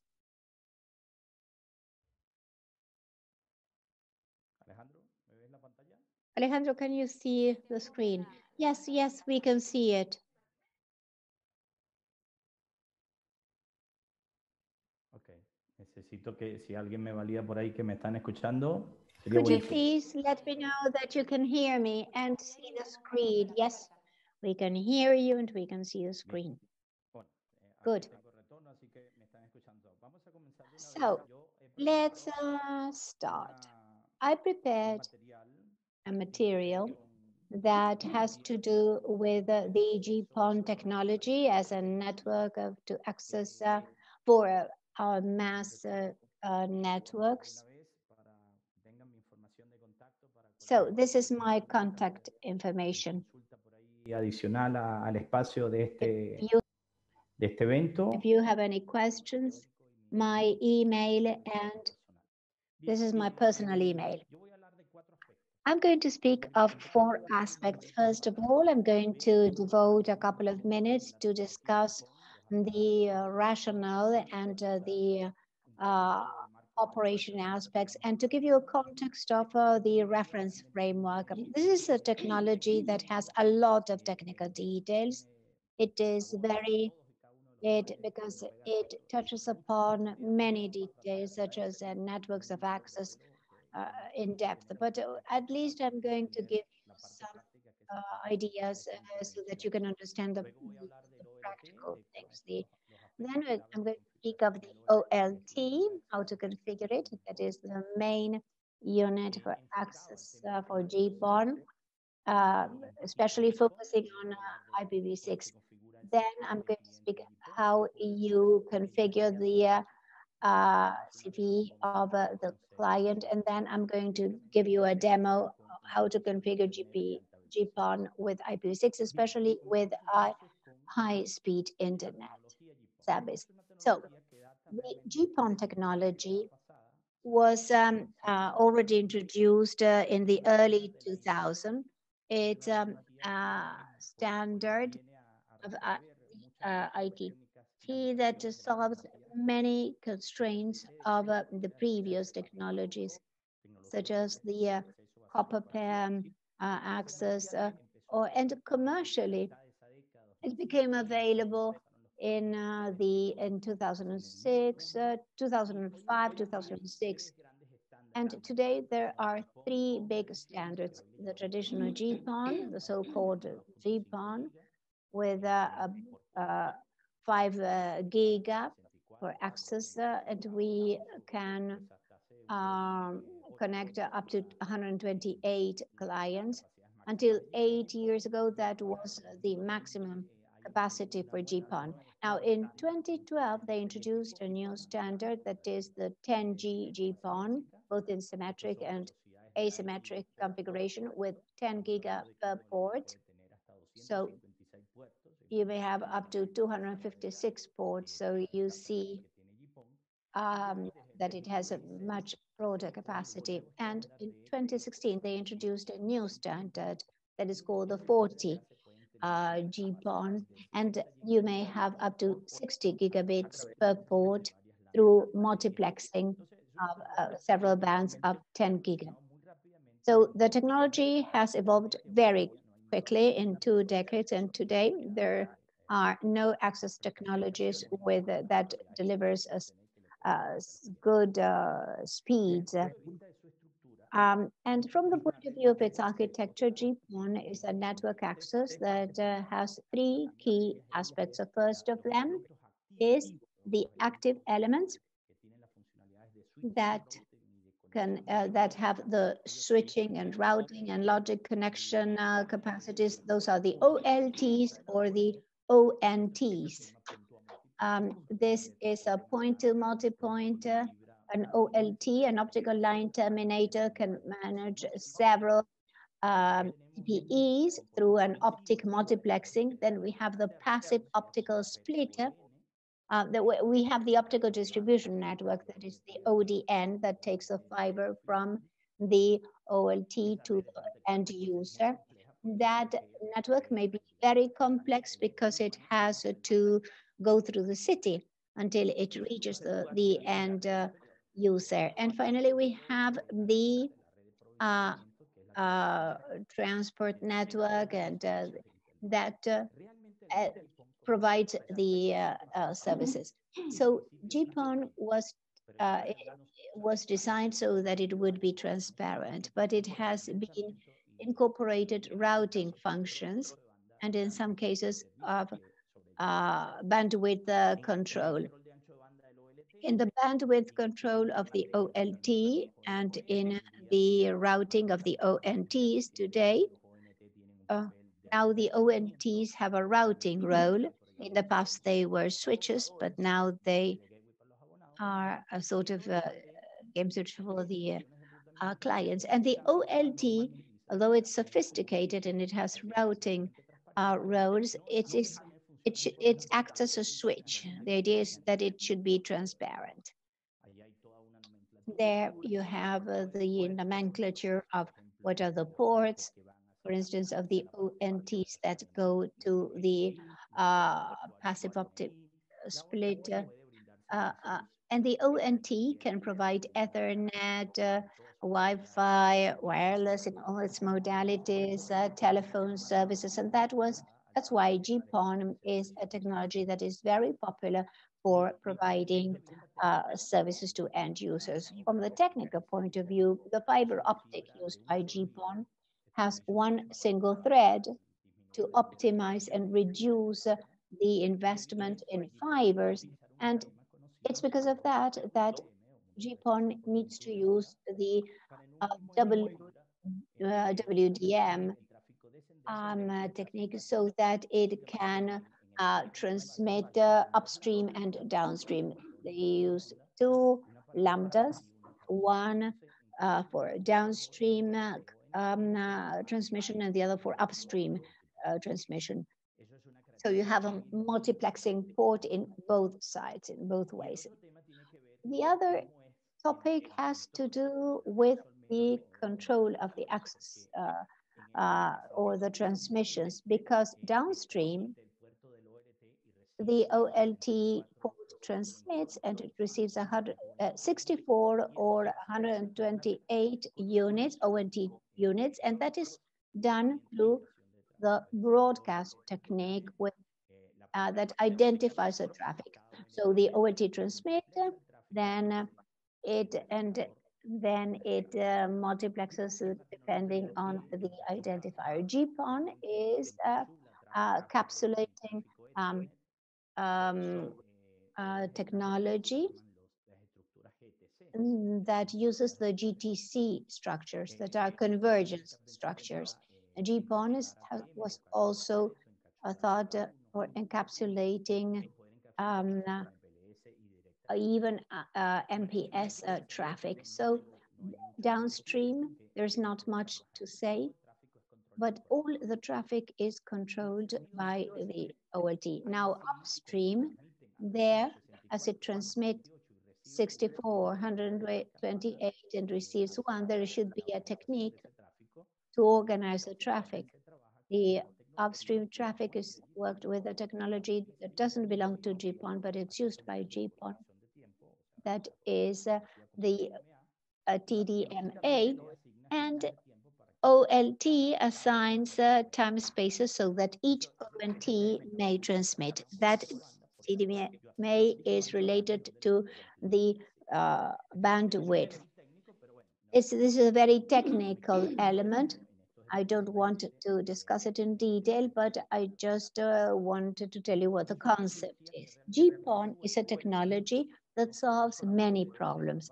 Not only can it be used for home users, but for household users, but it can solve interconnection problems in different scenarios. That's why you're going to see the concept of FTTX that encompasses a number of possibilities, such as FTTH, that is fiber to the whatever. In the case of FTTH is fiber to the home.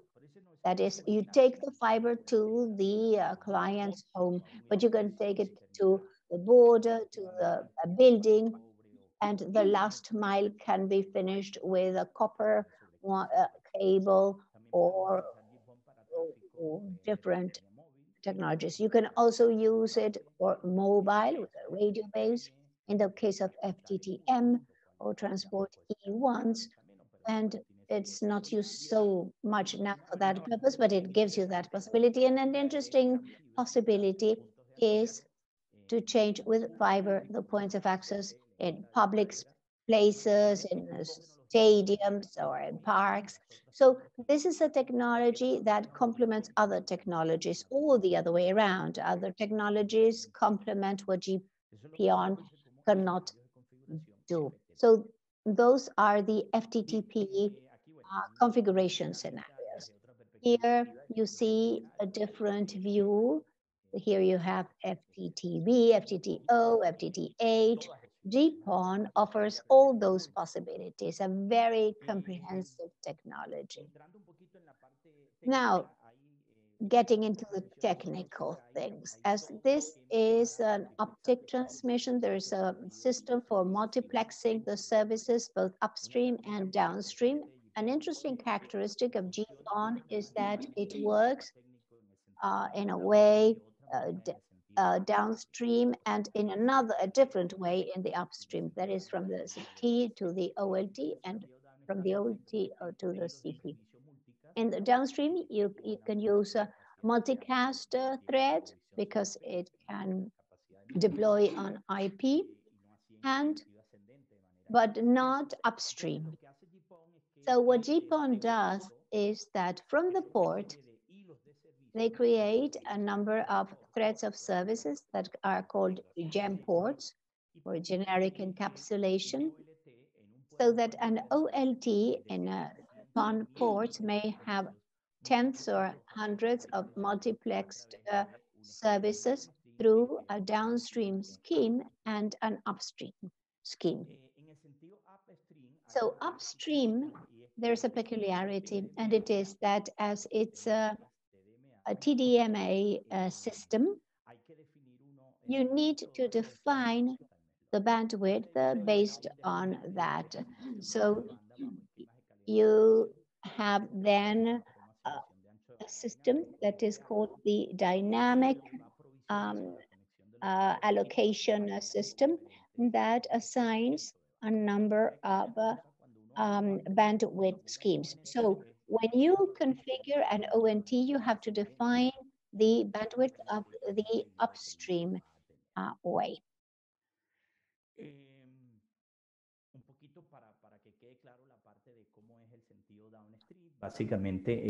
Just so that we know how the downstream is, there is the GPON packets that are follow GTC frame, and each frame determines which it corresponds. This is how it is upstream, downstream. Now, a couple of other things that distinguish GPON from previous techniques such as DOCSIS and TLS. First of all, the capacity. As you saw, GPON has a high traffic capacity, at least 2.5 gigabits per second. It's 2,500 megabits. And then we have 10 megabits per port, and now we have up to 40 or 60. Compared to these, the coaxial copper, in the case of coaxial with DOCSIS, it's 10 gigabits. And with DOCSIS 4.0, the standard is about to come out. The possibility will be 40 gigabits. But this is for 1,000 subscribers at the most. Another important feature of GPON is the capacity at a distance. Even more than 20 kilometers, then this will depend on the configuration of each port. And in DOCSIS, it's just a few meters, 1, 2, or 3 kilometers. So in that sense, GPON is better. And the other element in order to finish this comparison is that GPON has important features in terms of quality of service from the subscriber. From the moment traffic enters the CPE, we already note quality of service issues that are better.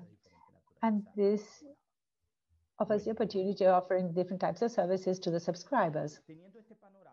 Now, in this situation, which are the key issues of this technology? And now I would like to describe the configuration process of the OLT, which is a central access unit of GPON, particularly to configure an internet service in this space. So I will only speak about the internet services. We have to make a couple of additional considerations for the voice services or for VP services. As regards the configuration of the OLT, in GPON, the OLT controls absolutely everything, each of the subscribers, the access, the bandwidth, and the VLAN where these are located, all the layer 2 architecture and the layer 3 architecture. So this is a very sophisticated equipment. An IoT has a capacity from very small, 100, 200, 3,000, 400, another in a very few units. They can manage up to 64,000 subscribers. And whenever, as time goes by, even more. So this in a device that occupies 1/3 of the rack can cover 64, 65,000 subscribers, which is quite important, and this was not possible with previous technologies. So, as regards the entire GPON network, the previous speaker, Wesley, spoke about provisioning of the access router from the standpoint of the PPOE. We must say that that is not the only way of provisioning the IP addresses of the CPEs. You can also do this with HCP and also with delegated prefixes. But the top layer network has a couple of considerations that you have to take into account. If you want to have a full IPv6 transition,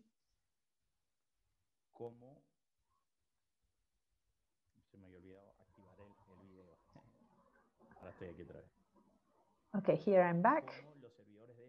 So the DNS servers, the NTP servers, and also for backup purposes, user authentication such as AAA or radios, and register the commands. The network management servers, all these can do the transition to IPv6, and we have to consider the dynamic routing as well, or the static to the top layer levels. For example, they can support IVGP with route reflector or MPLS, 6PE, and some sophisticated mechanisms. And the OLT is also an important issue. So IPv6 reaches the OLT and the ONT as well in all the aspects. So I will only speak about the prefix delegation part. Wesley already referred to this, but I'm going to add a few considerations. Then the ND, the RA. Remember that in this case, the RA is very important from the standpoint of the access router. This allows to provide provisioning of the addresses, and I will explain this in a while. As regards the active components, if I wish to configure a GPON network with IPv6, I have to have the DLP and the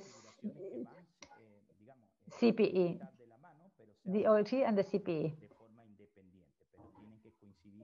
They two have to coincide, the CPE and ONT, in the sense of the VLANs, the bandwidth, and so on. The passive GPON network is not configured. It is simply does the optical transport. A couple of initial considerations. The top layer router can be MikroTik, Huawei, and so on. But we have to bear in mind that you always have to do provisioning of the CPA for the LAN under WAN interfaces. In IPv6, you don't have private addresses. You have to, this is something new. And in principle, this led to a couple of issues that I will be referring to, but many of these things have been solved in the meantime. I will be working with a MikroTik, but I want you to have the idea of the topics that have to be solved and the decisions you have to make. One of the issues that is widely discussed has to do with the prefix size that I delegate to the CPEs. The answer to this question is that in no case a /64, in no case less than a /60, and whatever delegation between /48 and /60 will be fine. But I tend to do a /48. Many people say these are a lot of prefixes, but there you have a couple of issues related to optimizing the routing tables, with optimizing routing, and then not having to do reassignments to the users, and to be in line with the LACNIC policies that end users are assigned a /48. So if you're assigned a /32 as an ISP, you'll have 65,000 plus /48. And if you have more clients than that, you can perfectly well ask for an additional /32 and continue having a /48. So it is not correct to say that if I assign a /48, I will run out of IPs. You will not run out of IPs. And if the assignment, you run out of that, you can ask for an additional block and you won't have any problems. For example, I'm working with a /36 prefix to assign a /48. And this gives me the capacity of about 4,000 possible prefixes, can be, and that capacity can be delegated. Other options, /48, /60, /40, /46, 36, for /48, but not less than /60 and never /64 for the client. Give the client as much IPv6 as possible in order to have more flexibility. Remember that right now they just have one LAN, but later on they can have a very large network, and that would be the situation in the future. In the case of MikroTiks, Wesley referred to this already, but let me add a couple of concepts. MikroTik already includes activated IPv6, and if that is not the case, then you have to activate it. And in the case of the settings, I personally recommend to state that the MikroTik should not accept router advertisements. I like to protect it because otherwise all the IPv6 configuration would be static. Because that is a router, it's the access router. So I think it's a good practice to disable router advertisement so as not to receive an announcement of an RA and then you have the possibility of accepting it, and then you can run a risk.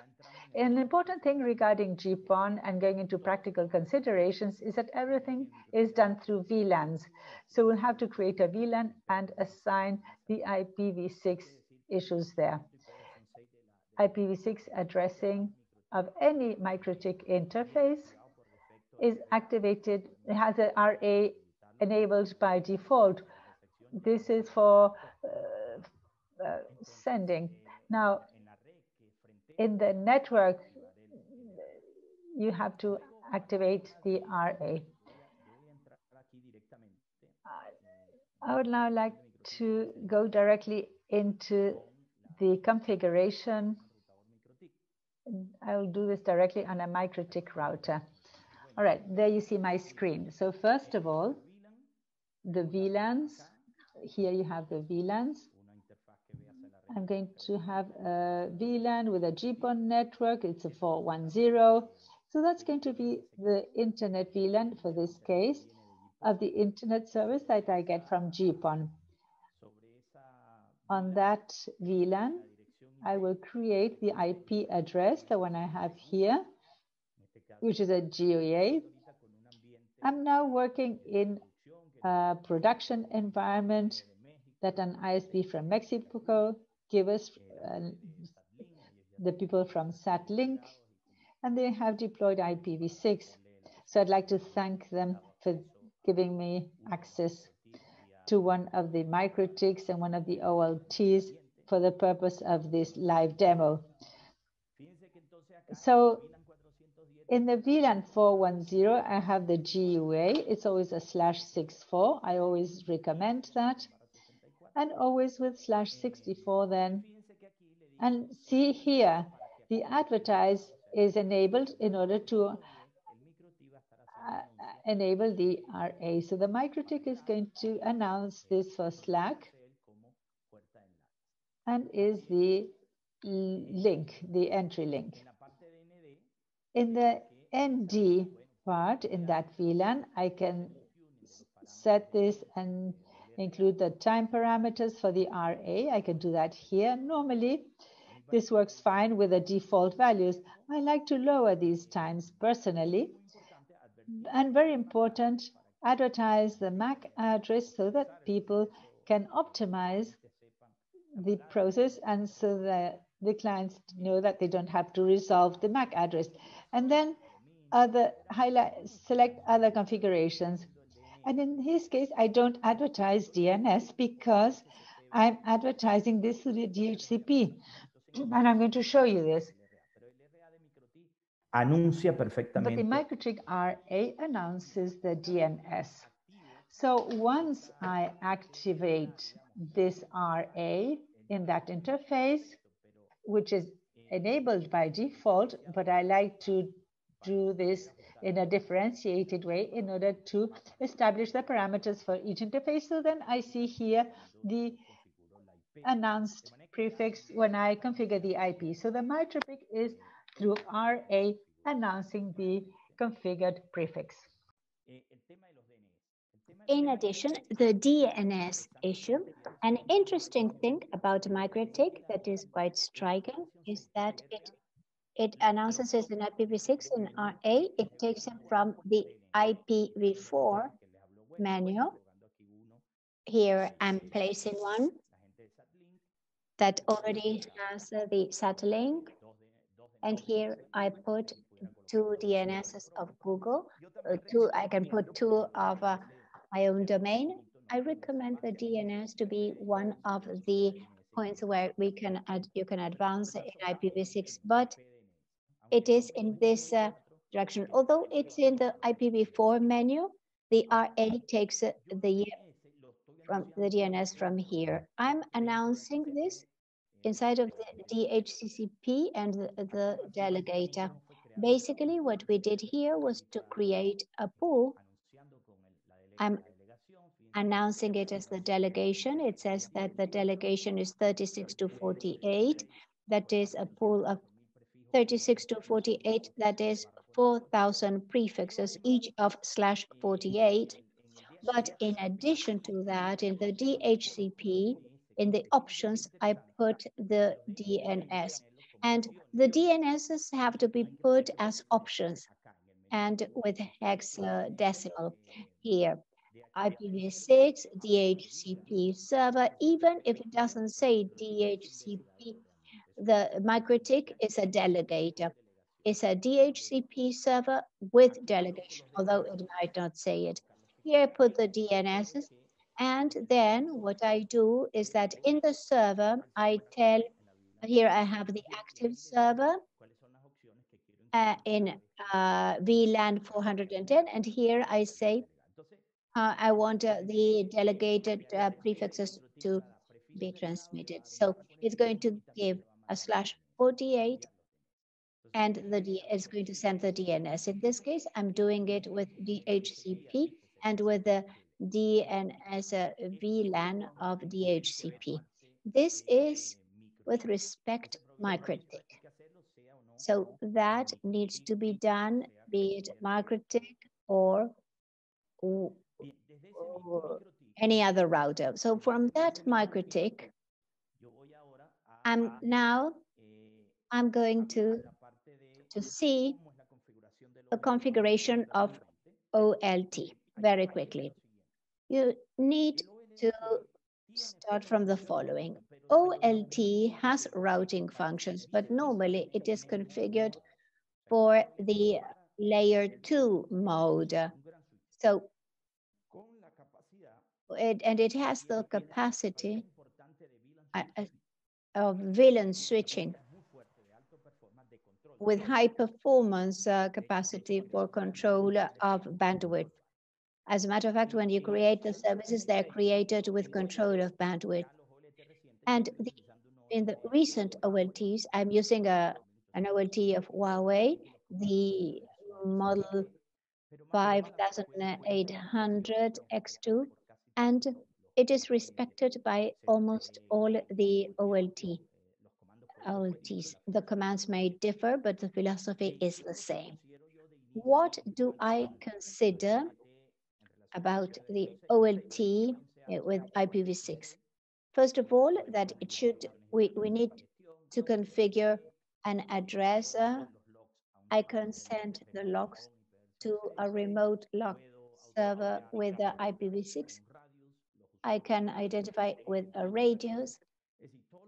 That is, all the IP processors I recommend to transition to IPv6 so that you can start diving into IPv6. So although it's not a router, it may be helpful. An interesting thing about this OLT is that IPv6 comes already enabled. Now, in the past, you had to enable it, but now when you start creating interfaces, because here everything is VLAN based, those interfaces you need to enable IPv6. So if you want to give a loopback, you have to enter the loopback, enable IPv6, and you even have to activate the address, the autolink local, and then assign the IP. For instance, the OLTs, in addition, have an interface dedicated to management. I can configure an IP address, and there I would have to configure a link local address, an LLA. I can also add the static routing, not for the exercises, but for services. And from then on, we have the entire process. One of the characteristics that the OLT has is that it can distinguish when the traffic is IPv6 and when it is not, and create the service threads based on that.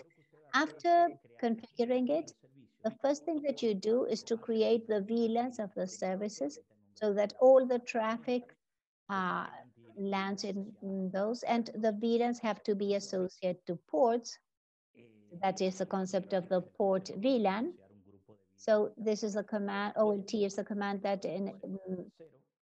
that allows you to do that. And the VLANs in GPON have a segmented behavior. It's segmented because they are isolated, and I can break that isolation with bridges, with special profiles.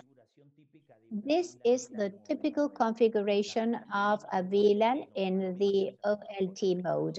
By default, it is layer 2, and I have to raise it to layer 3. I create a VLAN IF, and then I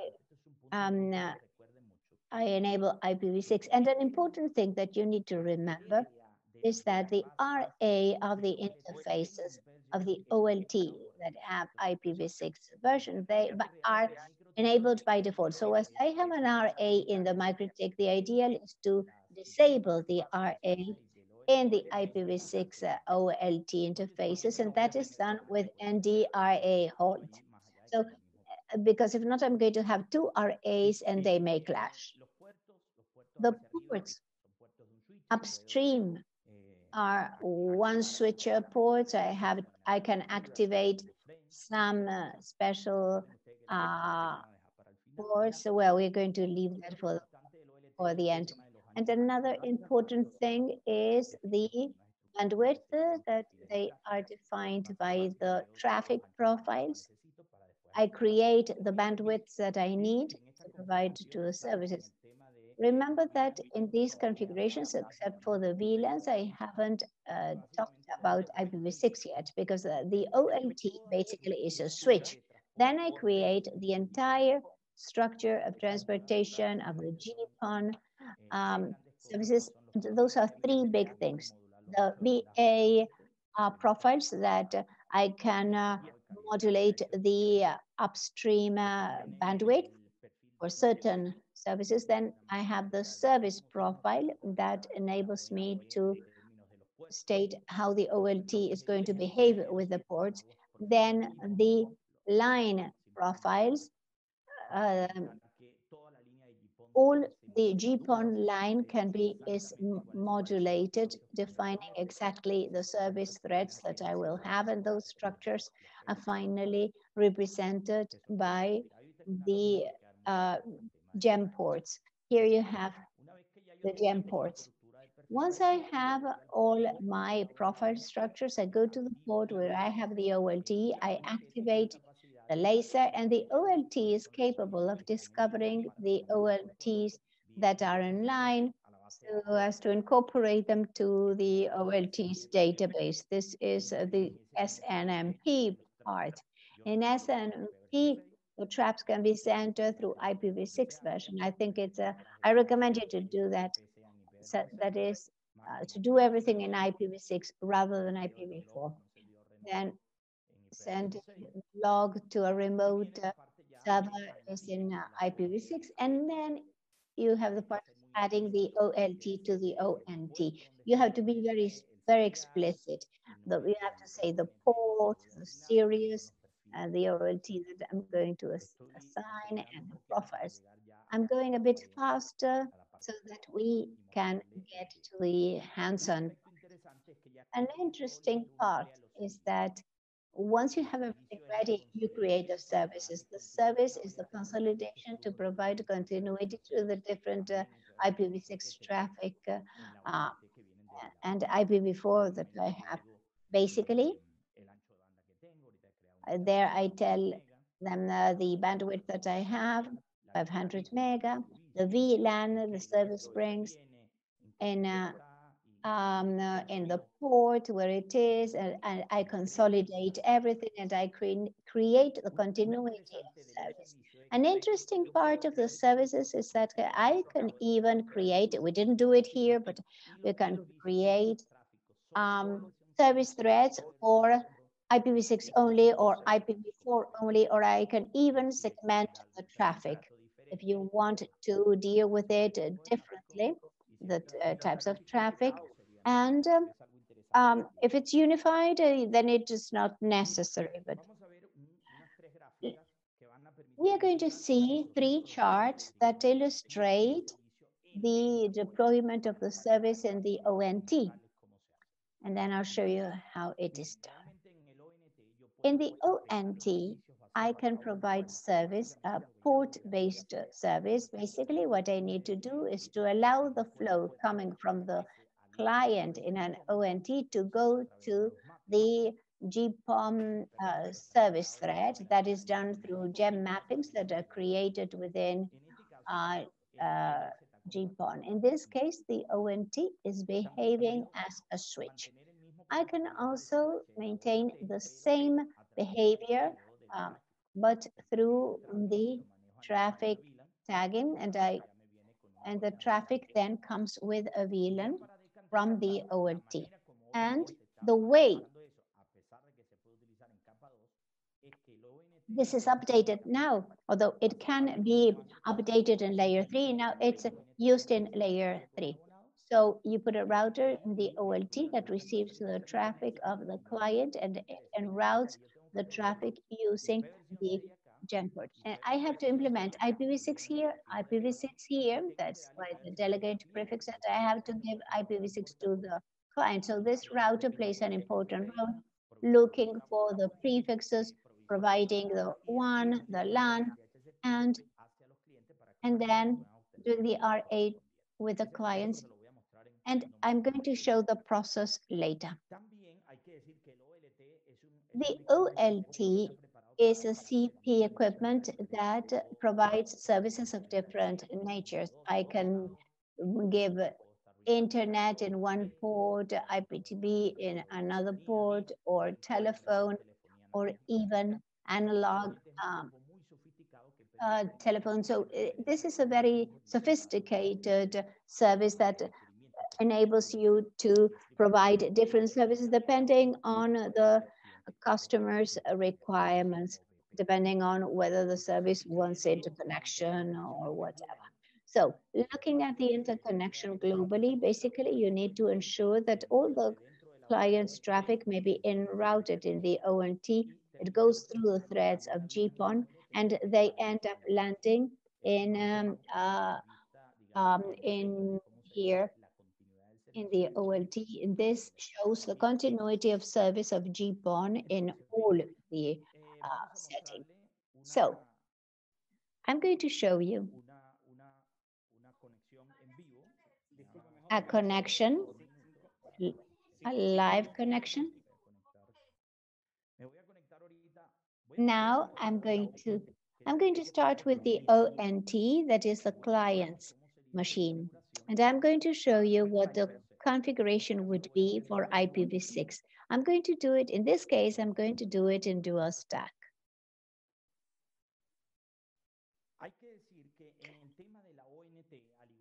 In ONT, the same as in many CMP, although a lot of progress has been done with the evolution, with the /64, etc.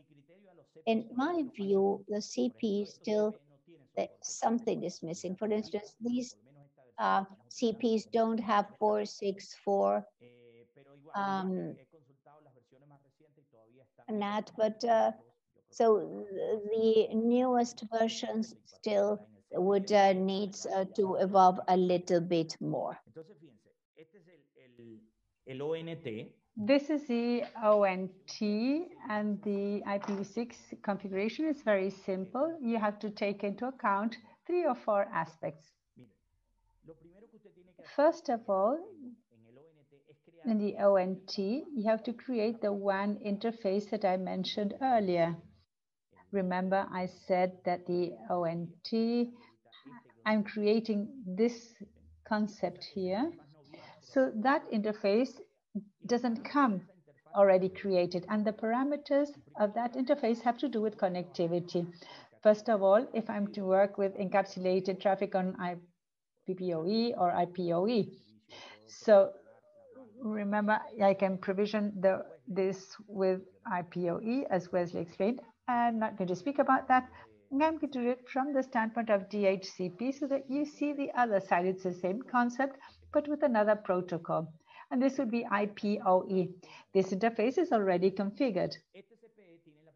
This CPE, I can select whether I want it only IPv4, IPv6, or dual stack. So I here have dual stack for the reason I explained, that it doesn't have sophisticated transition mechanisms. I explained this. So the client still has IPv4, although the client can activate IPv6 and have IPv464 XLAT. This is a routed mode. I activate VLAN. This is a VLAN for the WAN. This has to be smaller in the OLT. I indicate the ports I want to route. So they provide internet services to all the ports, and one is for wireless networks. And here, the IPv6 part. So there are 2 things always. First, the prefixes I have of the LAN side, and how I configure the IP on the WAN side. I can have static prefixes. I can obtain these through the DHCP, and that There is where I configure the MikroTik. And then as a, because I will be obtaining the IP automatically, DHCP is for the prefixes only, but in IPv6, I recommend using the RA method. This for what I explained earlier. And there's a variant whereby I can get one of the delegated prefixes to configure these in the WAN. This is not used very much, but it's possible. So that is what I do in the interface. When I do that, the WAN does a transaction. Jose, the other ones are for other services. The WAN obtains an IP address through RA, and you will note that this coincides with the prefix of the address I mentioned earlier, which is this one under VLAN 410. So this IP you have here was obtained through RA, in other words, through Slack. This is the automatic link, and here you have the delegation. The delegator gave it a /48. So I say now, what will happen that /48? So I have to go to IPv6 and then tell the system to first, which will be the routing to the internet. In other words, through where the CPE does the internet traffic. And I say you're going to do this interface in this part, IPv6 default route. And I have to do this because there can be several interfaces. And then I have to tell it how it will do provisioning of the LAN network. So I tell it to take the prefixes from the delegated prefixes I obtained in the LAN one. And I can even set a mask to indicate which is the prefix it's going to use. /48 are thousands of prefixes, but I can say exactly the one I wish to configure. And then where it gets the DNS from and how it's going to go on. So as a result, the result of all this is that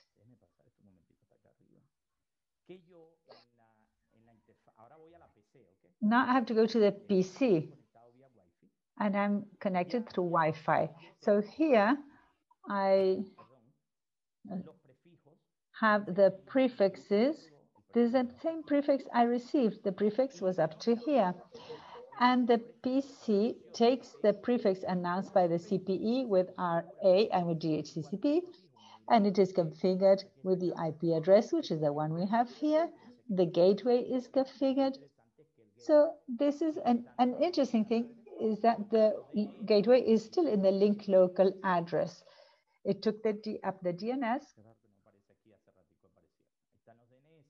There you have the DNS. And for testing purposes, the PC has internet. Let's do a test here. Let's test it. And here the PC has its IPv6 version. It's the one we have over here, the same one.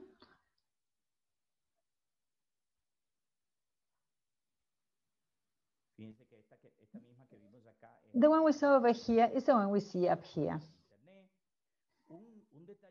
And an interesting detail, which I recommend when you're testing IPv6 on the PC side, a PC, you can do this on a smartphone too. And what I recommend is installing this packet called IPv6.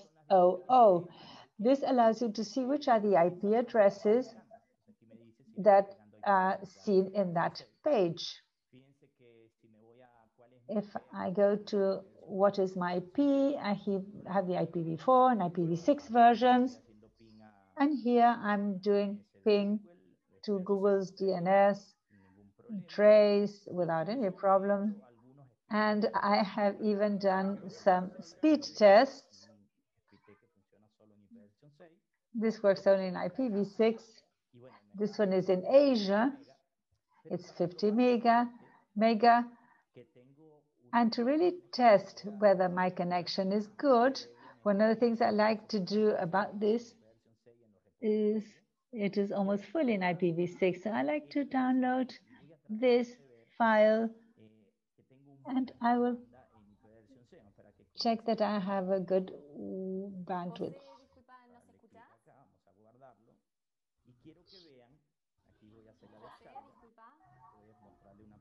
Jose, can you hear us? Jose? So I'm going to see this in the MikroTik. In the MikroTik, if I go to the interface, the VLAN 410, which is the one I have here, so I can do a torch and I can validate whether the device, so I can see the traffic, I 102 megabits, so that traffic is in IPv6. I wonder if you can see it there. 106 mega, I have even had 300 mega. So that's a good way of doing this. So I'm showing that it is perfectly way to use GPON in version 6. And I have a lot of width up there. Alejandro, ¿estás por ahí? No sé cuántos Están todos tentados. Vale, José, ¿cómo estás? Jose, I was here. Can you hear me, Jose? Can you hear me? Hello? Jose.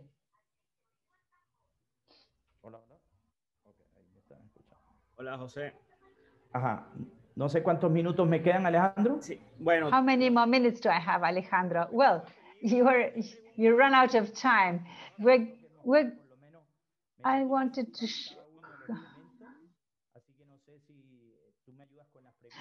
Can you help me with the questions? Yes.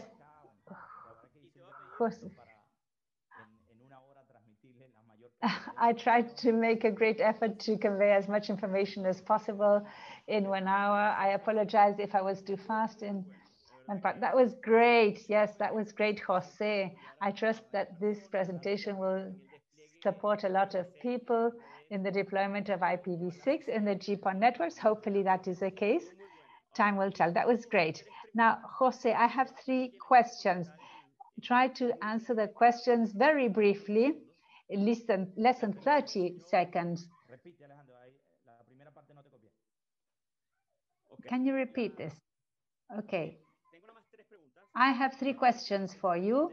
Try to answer the questions in less than 30 seconds, please.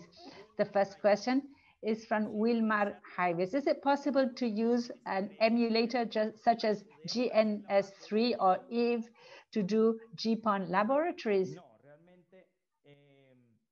No. The answer is no. Giving you 1%, you can imagine. But the answer to that question of saying no is because the OLTs are very sophisticated devices, very complex devices. I have done quite a lot of great simplification here, but these devices are not yet available for doing tests. I understand that there are some special emulators, but not with this option. So there is still some way to go. Thank you for your answer. The second question, very briefly, the GPON technology, is this going to benefit homes in terms of internet bandwidth? And what percentage of the bandwidth does it guarantee? Particularly now in times of the pandemic where the bandwidth becomes saturated. Well, that's a wonderful question, an excellent question. Because with GPON, we are going to go into the real era of bandwidth consumption with GPON, and this already happens. This operator in Mexico, for example, is already offering 500 mega plans, 1 giga, 300 megas. So this is going to be a quantum change. The issue of congestion will be more based on the fact that the operator will have the required bandwidth in the upstream, because now they'll have the possibility of having access to great bandwidth with GPON. GPON won't have any limits. The limit will be in the upper layers of the connection towards the internet providers. So yes, strong change in terms of bandwidth consumption is coming up. as GPON starts to enter. Okay, Jose. Well, the last question is something that can be answered by email. So I asked the participant to write to you directly to your email address so that he can contact you and to see something about the hexadecimals and so on. So he will send you an email. Yes, please feel free to contact me. You have my email address there in the case of this question or any other questions. Yes, the DNS in the DHCP MikroTik is done in hexadecimal. Okay, I'd love to be there in a face-to-face meeting to give Wesley and Jose a big round of applause. The time is very valuable. I really appreciate their having been with us today and sharing their knowledge with us, which is something we really appreciate. Finally, please don't leave. We have some time still, sponsored by the people of NIC-BR, who always work closely with LACNIC. They are at our events, so I wanted to share the screen